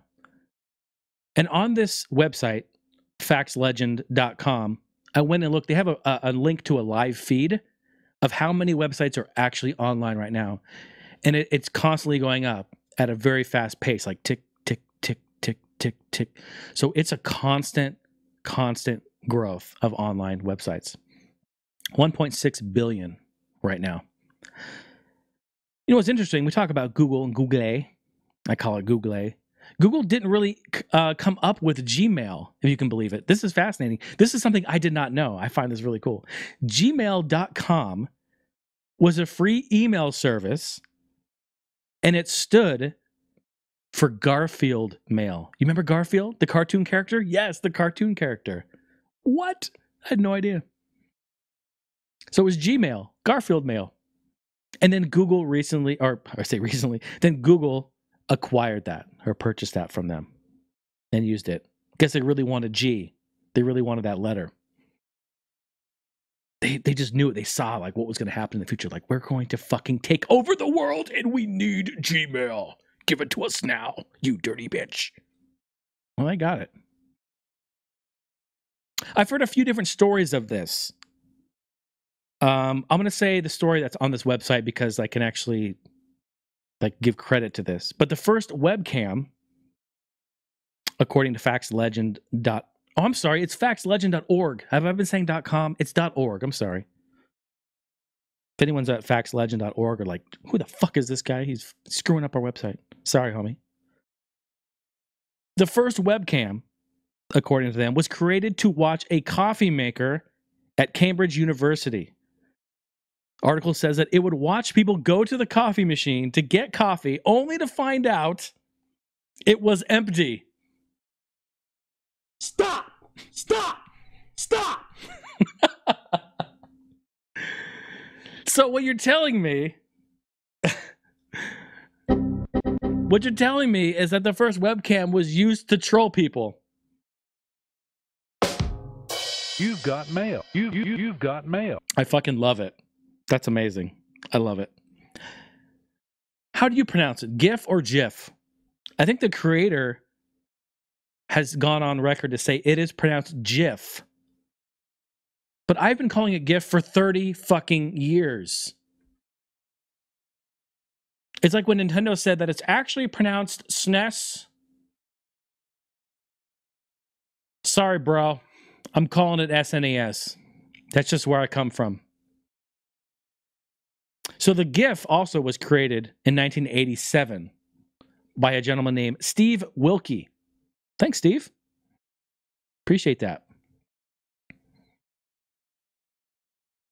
The first YouTube video ever to be posted in 2006, right? It is 2006, yeah. Was a video called Me at the Zoo. All right, you can look this up. It's still online. It's got a fucking trillion-ass views or something. It is like 30 seconds long, and it is from a founder of the San Diego Zoo.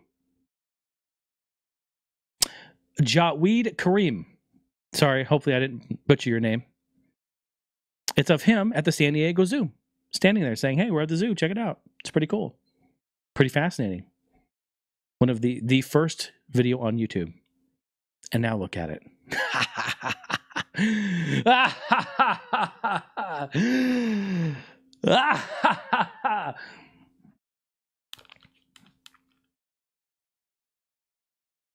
The first ever message that was transmitted using the internet, get this, was log, L-O-G.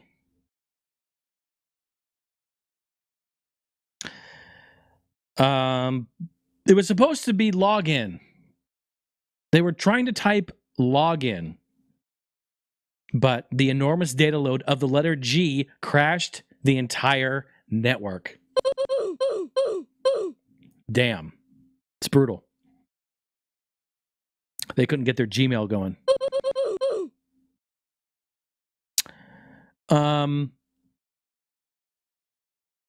That's very fascinating. I already talked a little bit about my gaming or my internet memories a little bit. Our first computer, Apple Performa 450. I talked about that. I still have it. I'll bring it out sometime. If you guys really want to see it, let me know. We bought that at Incredible Universe. Shout out to Incredible Universe. It has now become Fry's Electronics, but it is a far cry from what the company used to be. Technology has changed. Market has changed. The internet, in fact, you know what's really sad when you think about it? Maybe I'll have a retrospective on companies that have gone under due to what they're selling.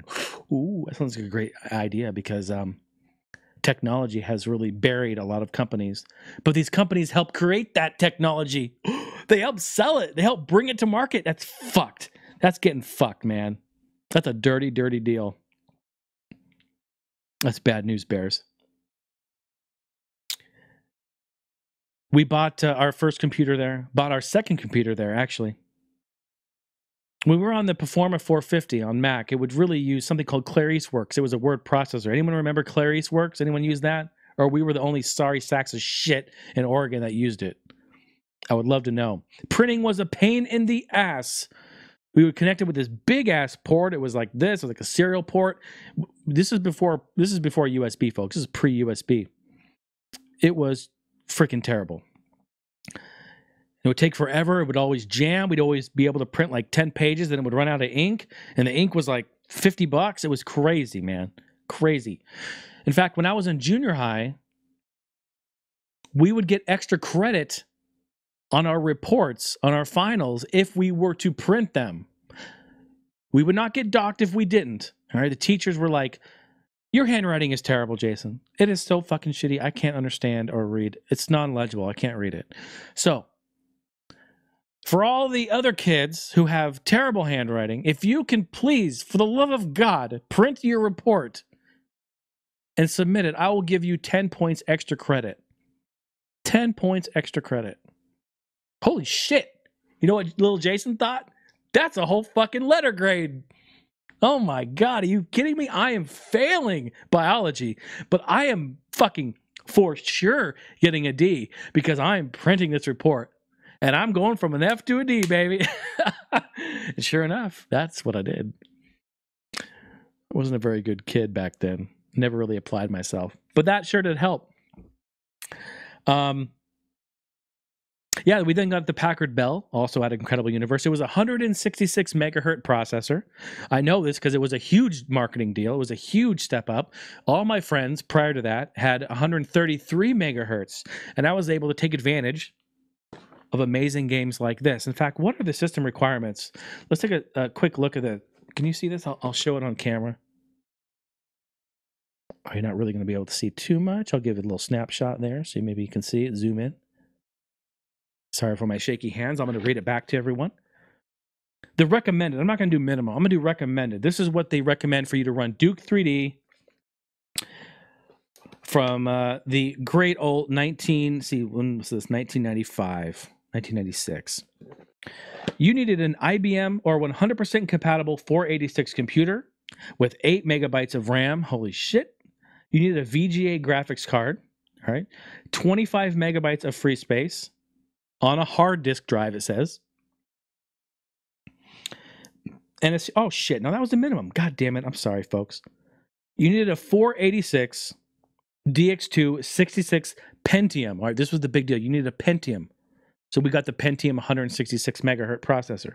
You need a required for SVGA models, and you need a 16 megabytes of RAM, a VGA local bus video drive, video card, 25 megabytes of free space, CD-ROM drive, and a sound card to take full advantage. You also needed a mouse, joystick, or gamepad. It supports VGA and SVGA video options.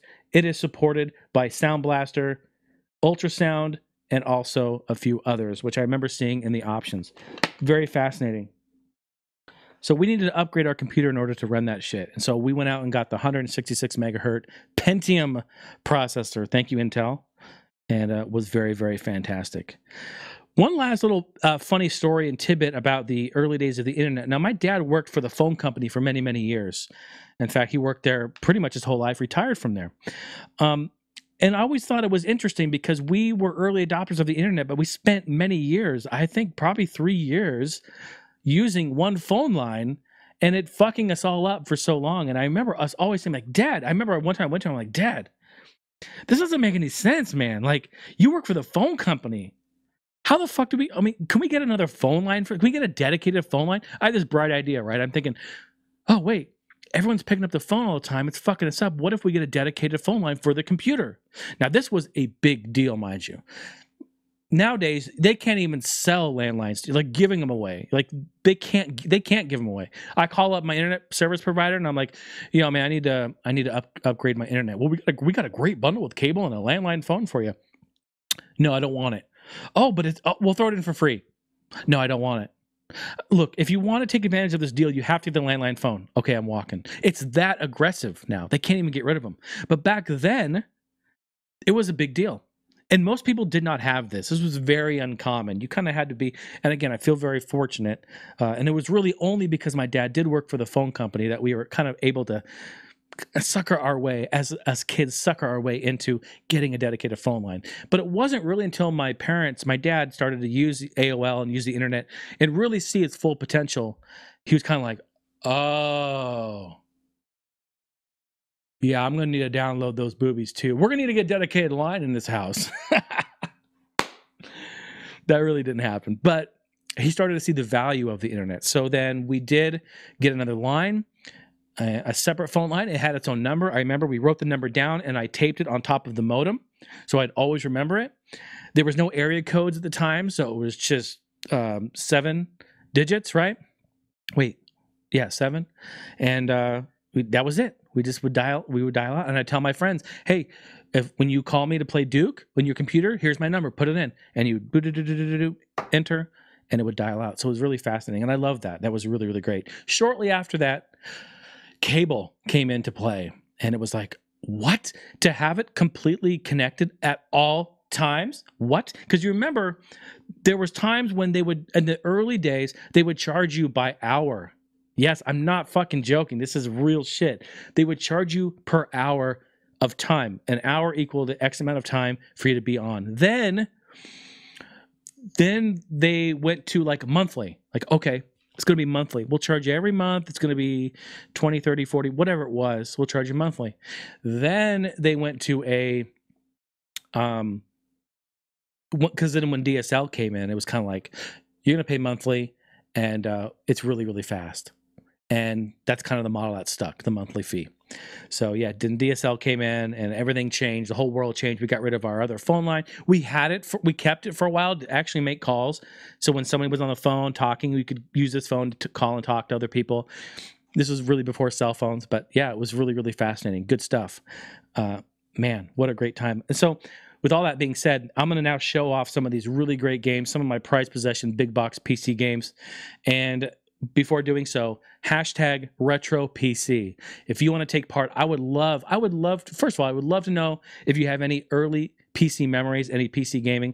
Would love to talk about it. You can send me a voice message. We can talk about it. Send me a text. Give me a story. Let me know what are some of your memories with PC gaming. And if you want to share a photo, go to Discord. HeineHouse.com is where you can get on there, get on the Discord. And in the podcast chat, I have a room. I got an AOL room there. I should rename it AOL. I have a room there for podcast chat. Everything related to the show, you can post in there. I would love to see your pictures. Take a picture of your old gaming rig, maybe some big box games you have, your PC collection, and hashtag it retro PC. And let's all go in there and just have a great community time looking at them and checking them out. I would love to talk with you guys about that, okay? First of all, this is Stephanie's 7th guest right here. Big box. This is a great game. Point and click adventure. It's very dark and has a lot of puzzles, but also does feature a lot of FMV, which is really, really... FMV was huge in these days. Way ahead of its time. So this is 7th guest. And then my brother used to play this. My brother CJ, he loved this. He used to play it on our Mac. Our Performa, if you can believe it. Then came the sequel quite a bit later, The 11th Hour. Look at this beautiful thing. Isn't this nice? You know, they just don't make games like this anymore. They just don't do it. Oh, it's upside down. I'll have to fix that. But yeah, very, very nice. I'll try not to get any glare on there for you guys. But what a great game. Rated M for mature. This was, so that had to have been post 92. What's the date on it? Do we got a date? There's a date on here somewhere. Yeah, 95. Right there, 11th Hour. These are great. These are hers. She loves them. She collects this stuff. Very, very cool. Here's something that is really, really fascinating. This is Road Rash. All right, and this is the CD-ROM Classics edition. And what I like about this the most, now I have this on PC, but this one's factory sealed. How cool, right? Fast Bikes. Has great FMV in there. Very violent. This game revolutionized so many things about racing and violence, and kind of was the epitome of violent racing video games. Windows 95. This is the CD-ROM Classic, so this was not the floppy disk version. As you might be able to see there's a price tag. It says You see it? $5.99. I paid $6 for this. You know, there was a time when people were just blowing the stuff out of the water. They didn't want it anymore. Very uncommon game here. Probably never seen this before. This is Initial D. On PC, big box. Very nice. Windows 98. It says Windows 98, Windows Me, and Windows XP. Really, really cool. Uses the Havoc game engine, value soft, so you know it's a real sign of quality. Now, this is very, very uncommon, but really cool to see. Good stuff right there, Initial D. The game's not that great. I opened it up, I installed it on a 98 box that I have, and it's not really that great. How about another racing game? You know you can't watch this and not have some racing games. Daytona, Sega Racing, baby. Daytona USA Deluxe Edition. This was a PC exclusive. The deluxe version of it. It had upgraded textures, higher res textures. It was supposed to have a little bit better sound. Overall, it was just trying to correct all the issues that it had in the past versions, and there was a lot.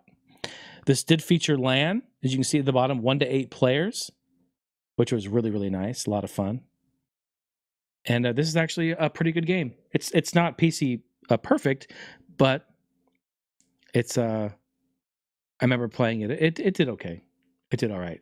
8-player network play over TCP/IP modem, serial link, plus chat. It says how nice.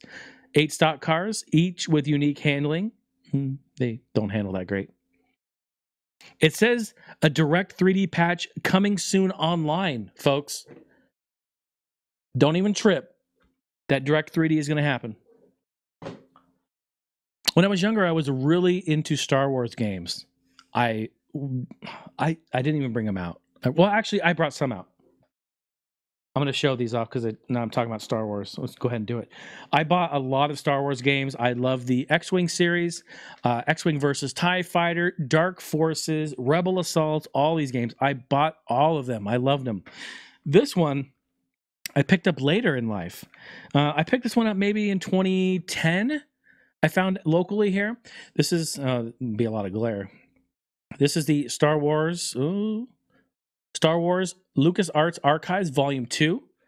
All right, this is, I mean, like, look at this cool box. Amazing. So 5 sensational Star Wars titles. Look what's on the back of this.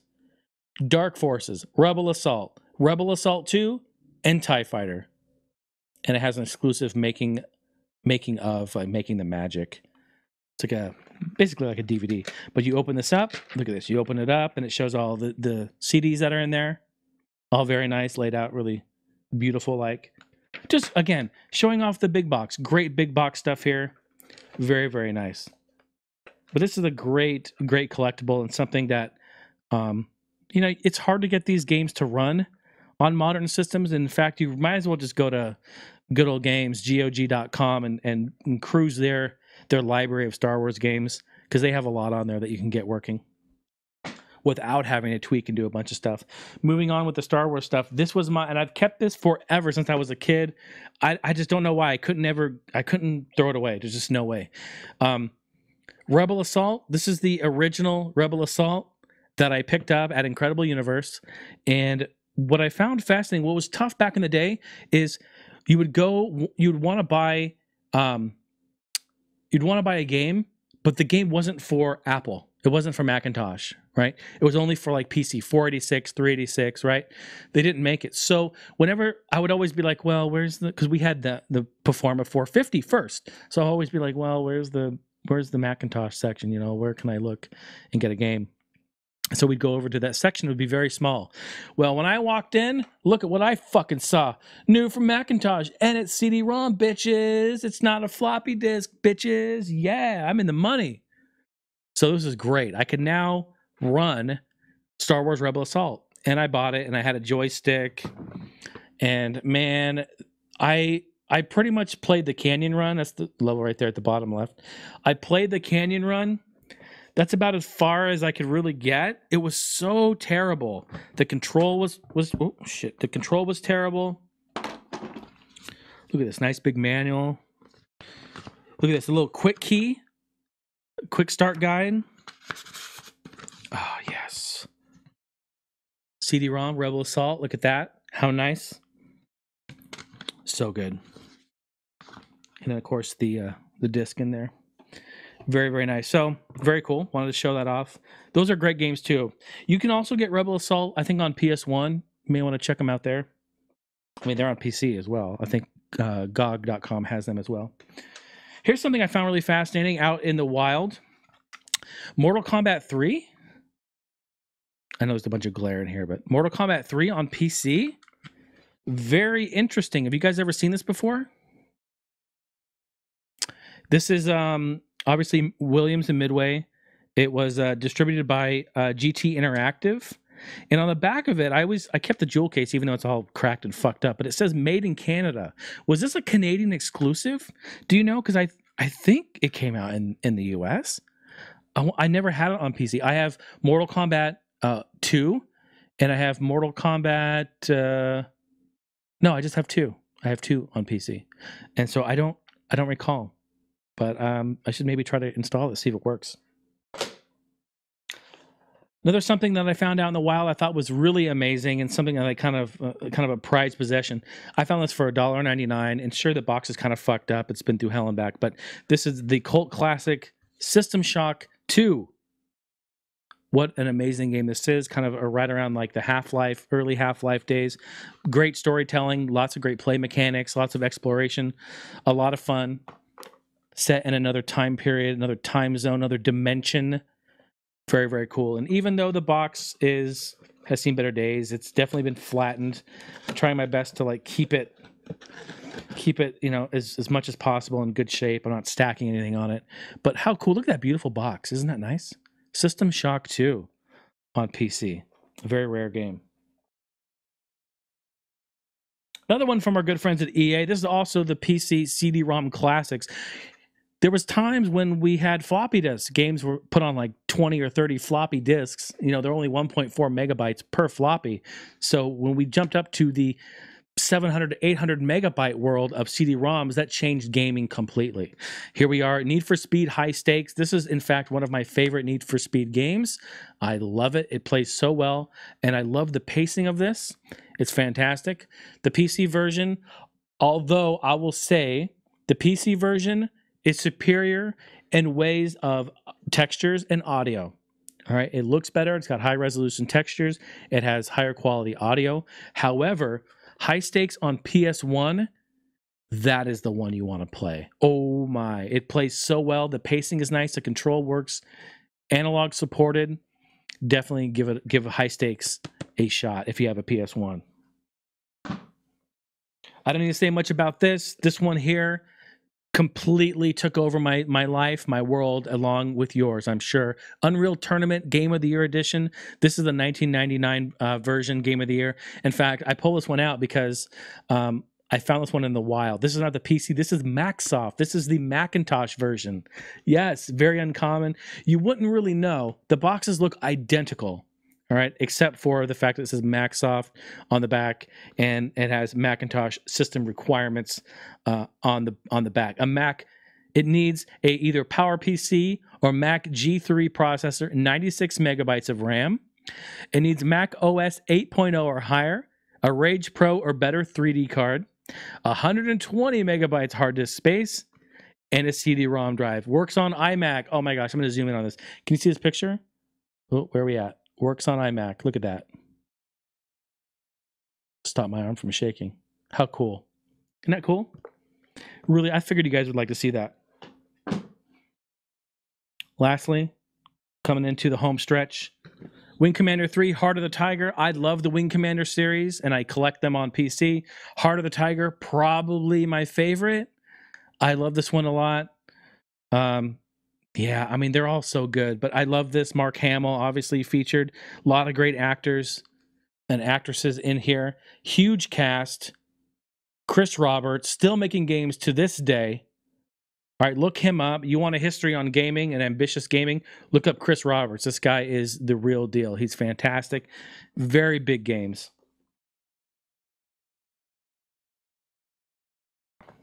I got Half-Life 2 there. I'll show at the end. Got the Serious Sam second encounter. Stephanie loves Serious Sam. With the people chasing you with the bombs. Always scares the absolute shit out of me. But look at this. I found this in the wild. This has a Comp USA sticker on it dating 4/5/2012. So not too old, but I did find this at the Goodwill for a couple bucks. This is a great, great multiplayer game. Run and gun shooting madness. Feel like Quake style of gaming, or just like over the top, ridiculous. This is the one you want. Super fun. I know you guys already saw it. This is my Duke 3D. This one has the mouse pad inside, which I still have, and I used for years. It's all faded and fucked up, but I still have it. I love it. Good old Duke 3D. See, I was saying when I was telling my story about it, like, look at the box art. It's got the girl there. It says censored. You're like at a strip club and there's shit blowing up everywhere. And man, come on, dude. When you're a kid and you see this shit, you're like, I gotta have it. I gotta have this. Duke Nukem 3D. Change my world. Change the face of gaming forever. And I really wanted this 10 network, Total Entertainment Network. This was something that was released by them, and it was a monthly subscription. You paid for it, and you could play online with people. And I never got it. I never had it. I wanted it. I fought for it, and I just never got it. And thankfully, I didn't, because it didn't do very well and died pretty quick. And then DSL came into the picture, and then we were always connected. There was no need to pay for that shit.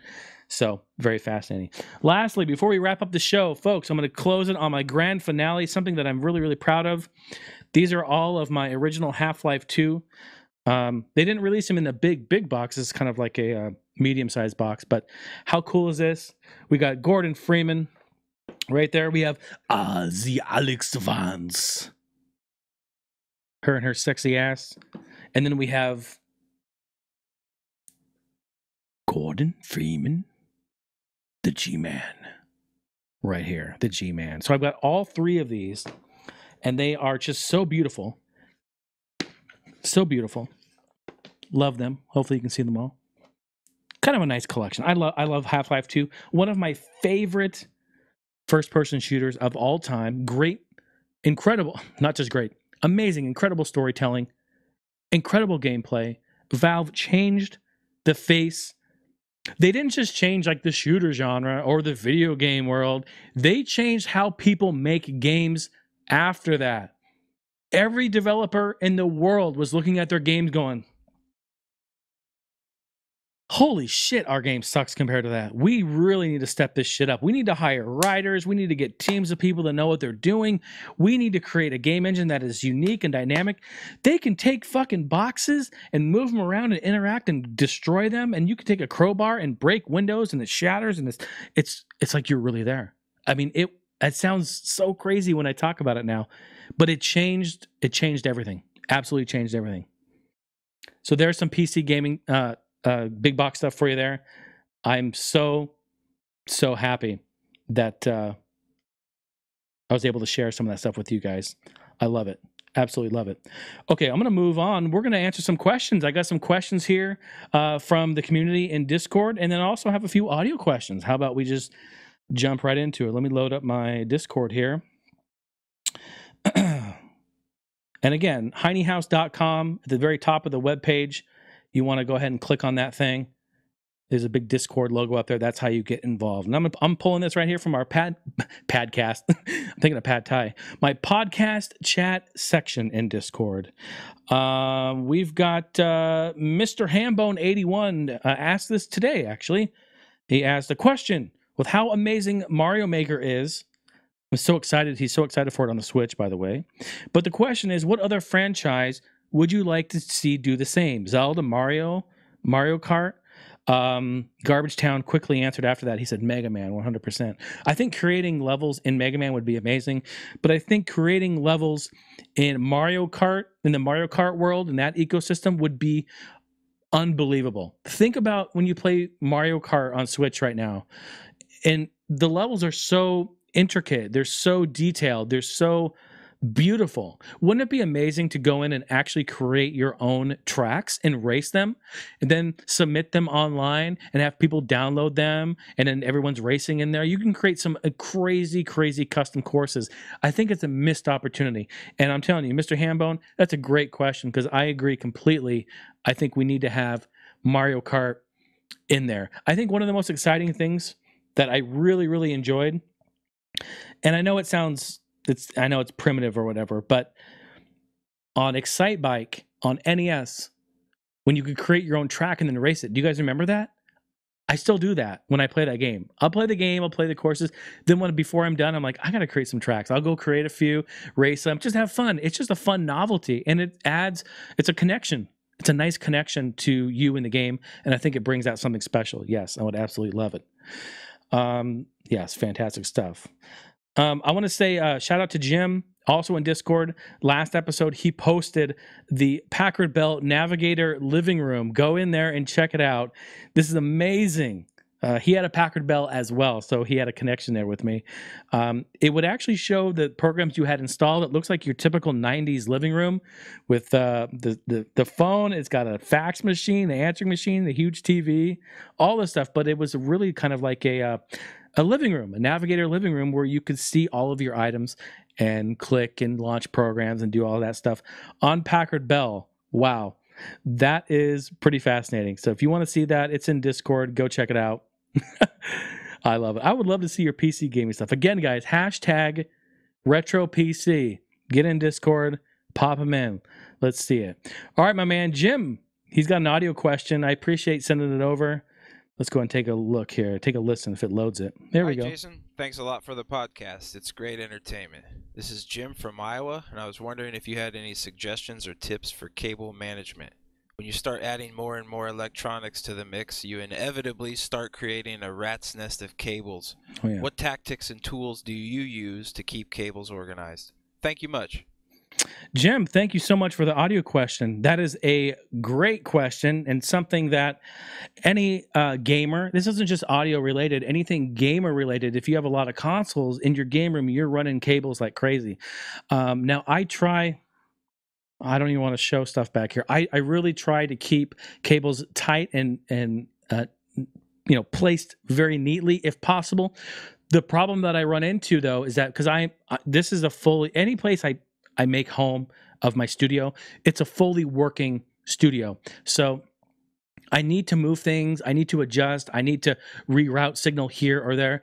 So it's a balancing act for me between having cables that are loose and able to be pulled up and moved, or cables that are stationary that will not move. For instance, power supplies, IEC cables, any dedicated audio cables, XLR cables if they're going to a specific microphone or mixer or something, anything like that. You have your two types.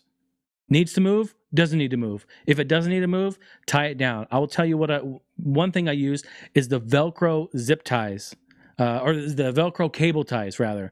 And those things are a lifesaver, godsend lifesaver. You can find them on Amazon. They're sold in packs, I think, of 100 or 50. It's just a little plastic box. You should go look on there. Those, I mean, I have everything wired up and I have everything tied up with those. I can't show you that one because, again, I have it tied up. I can't pull it out. But, yeah, man, those Velcro ties, those really help out. Another thing that you can do is, I know there's a lot of companies that sell, I don't want to say like it's gimmicks, but I mean, they do sell lots of cable tie, like management adapters, or not adapters, but they're more or less like devices, like pieces of almost furniture to like put your cables in and tuck them and hide them. And I think all that stuff is really great too. I know IKEA makes one that you can hang off a table and it runs underneath. I think that's really brilliant too, to keep the cables off the tables and hidden. But just good old fashioned Velcro cable ties have saved my ass. I used to use rubber bands. I realized after moving to Arizona, the heat and rubber bands, they don't like it. Same thing with cold.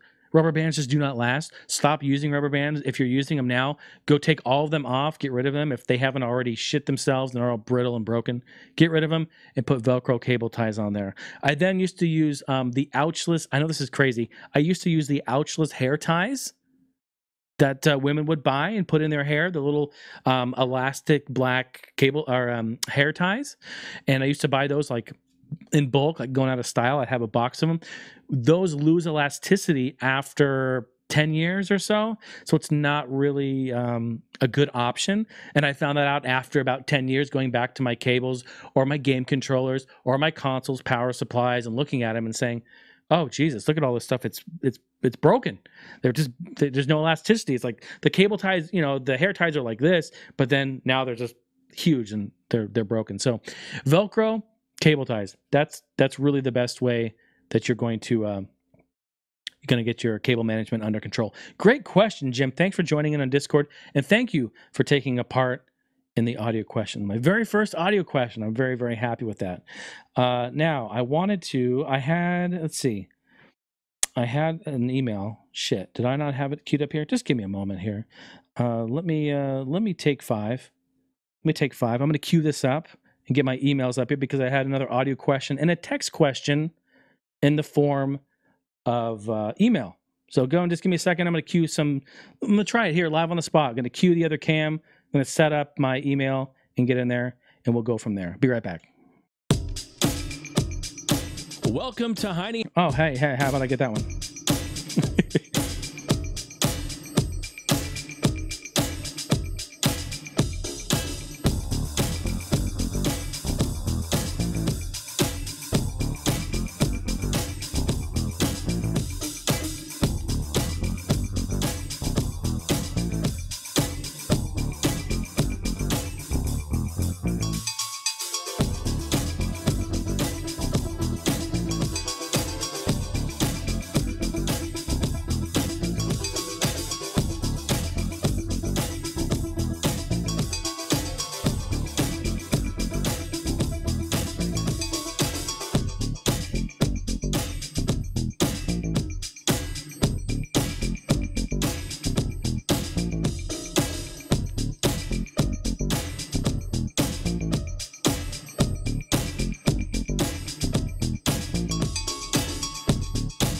Okay, yeah, got it up here.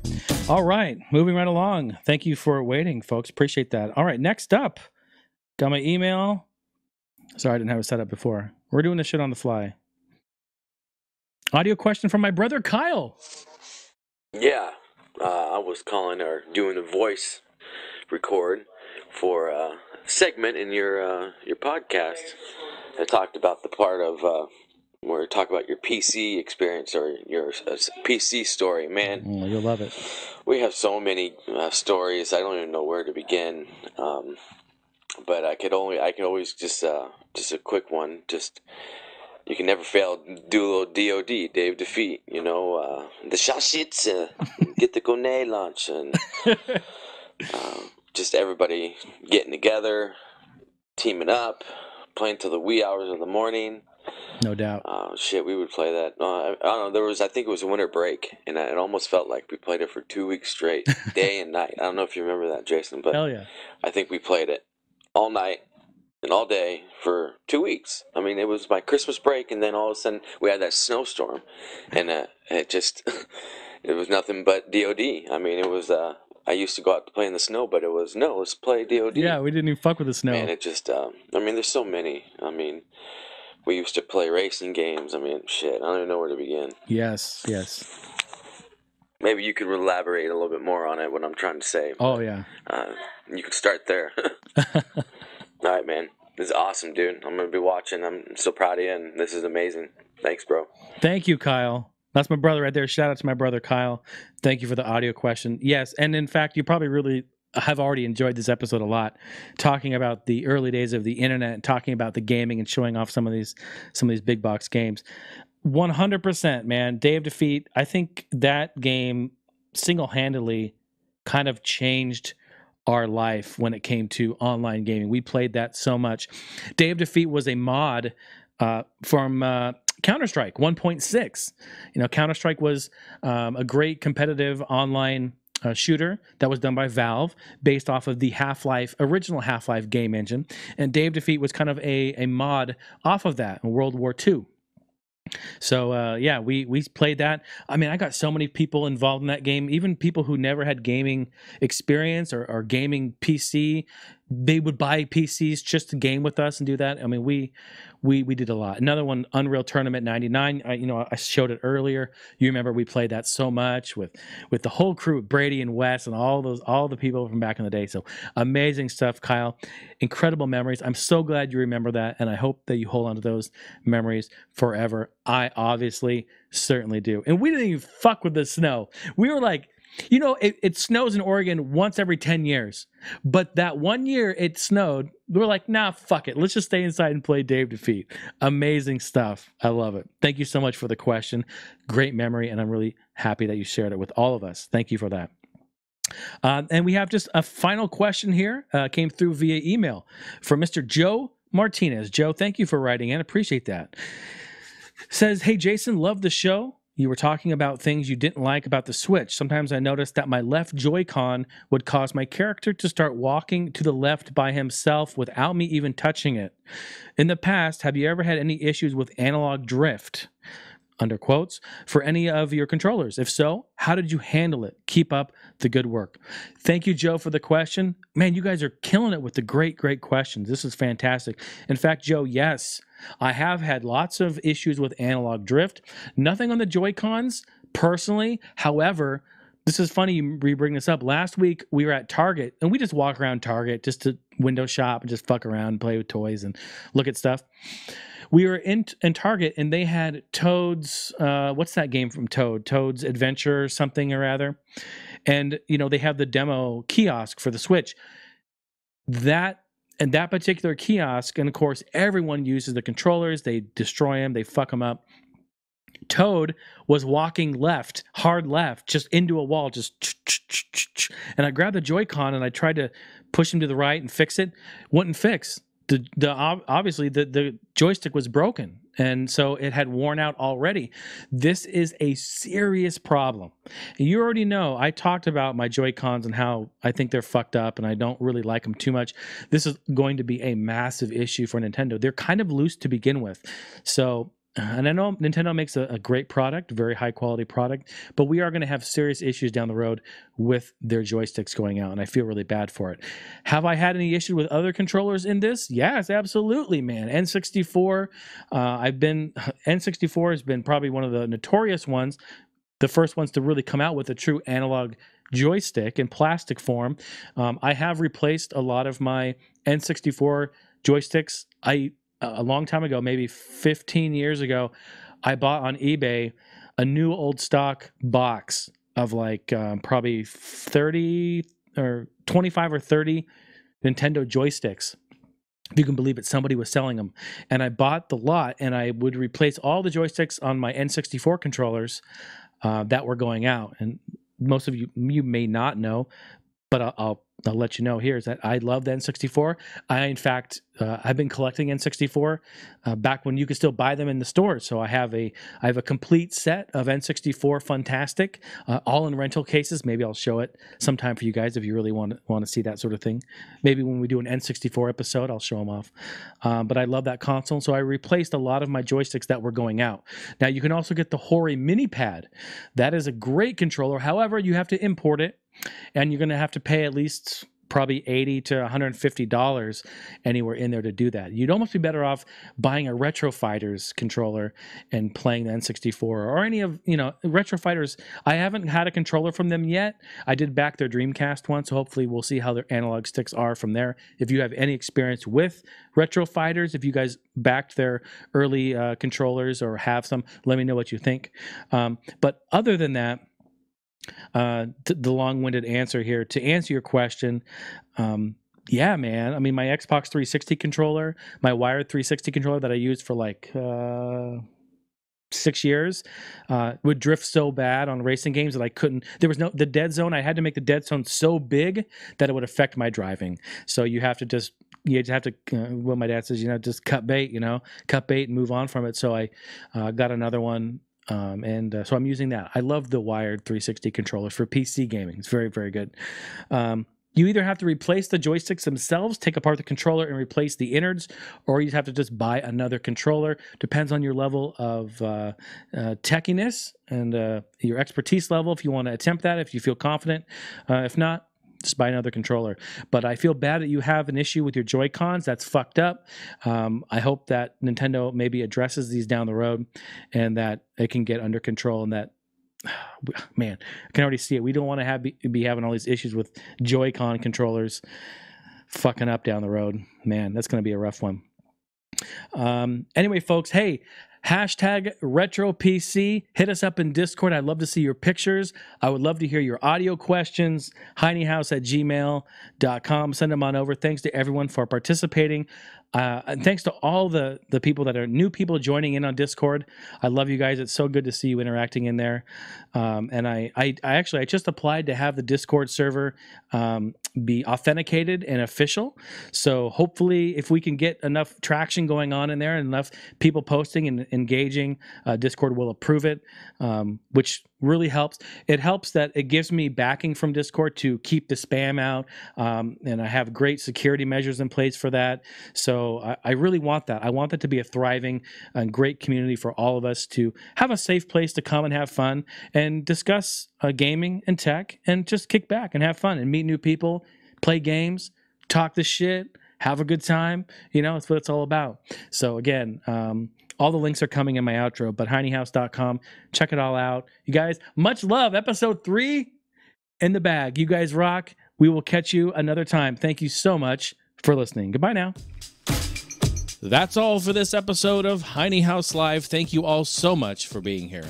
This podcast is directly supported and funded by your generous pledges given on Patreon. And if you're sitting there like, hey, thanks, Jay. I appreciate that. I had a good time. This was a good date. We had a nice sesh here. Maybe you had a little giggle.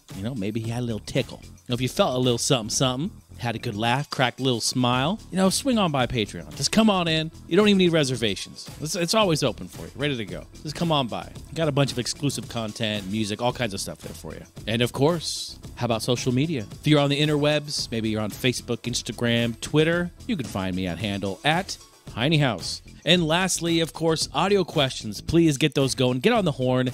Get on the bullhorn. Maybe you want to get on the string and cup. And maybe you got a Talkboy. Maybe you want to submit that to me via Talkboy. That would be fantastic. Bust out the cassettes. Submit those audio questions via email, HeineHouseLive@gmail.com. And of course, the real-time community chat can be found in our Discord server, where the party never ends. It continues all night long.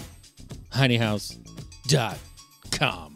See y'all in the next one. Bye now.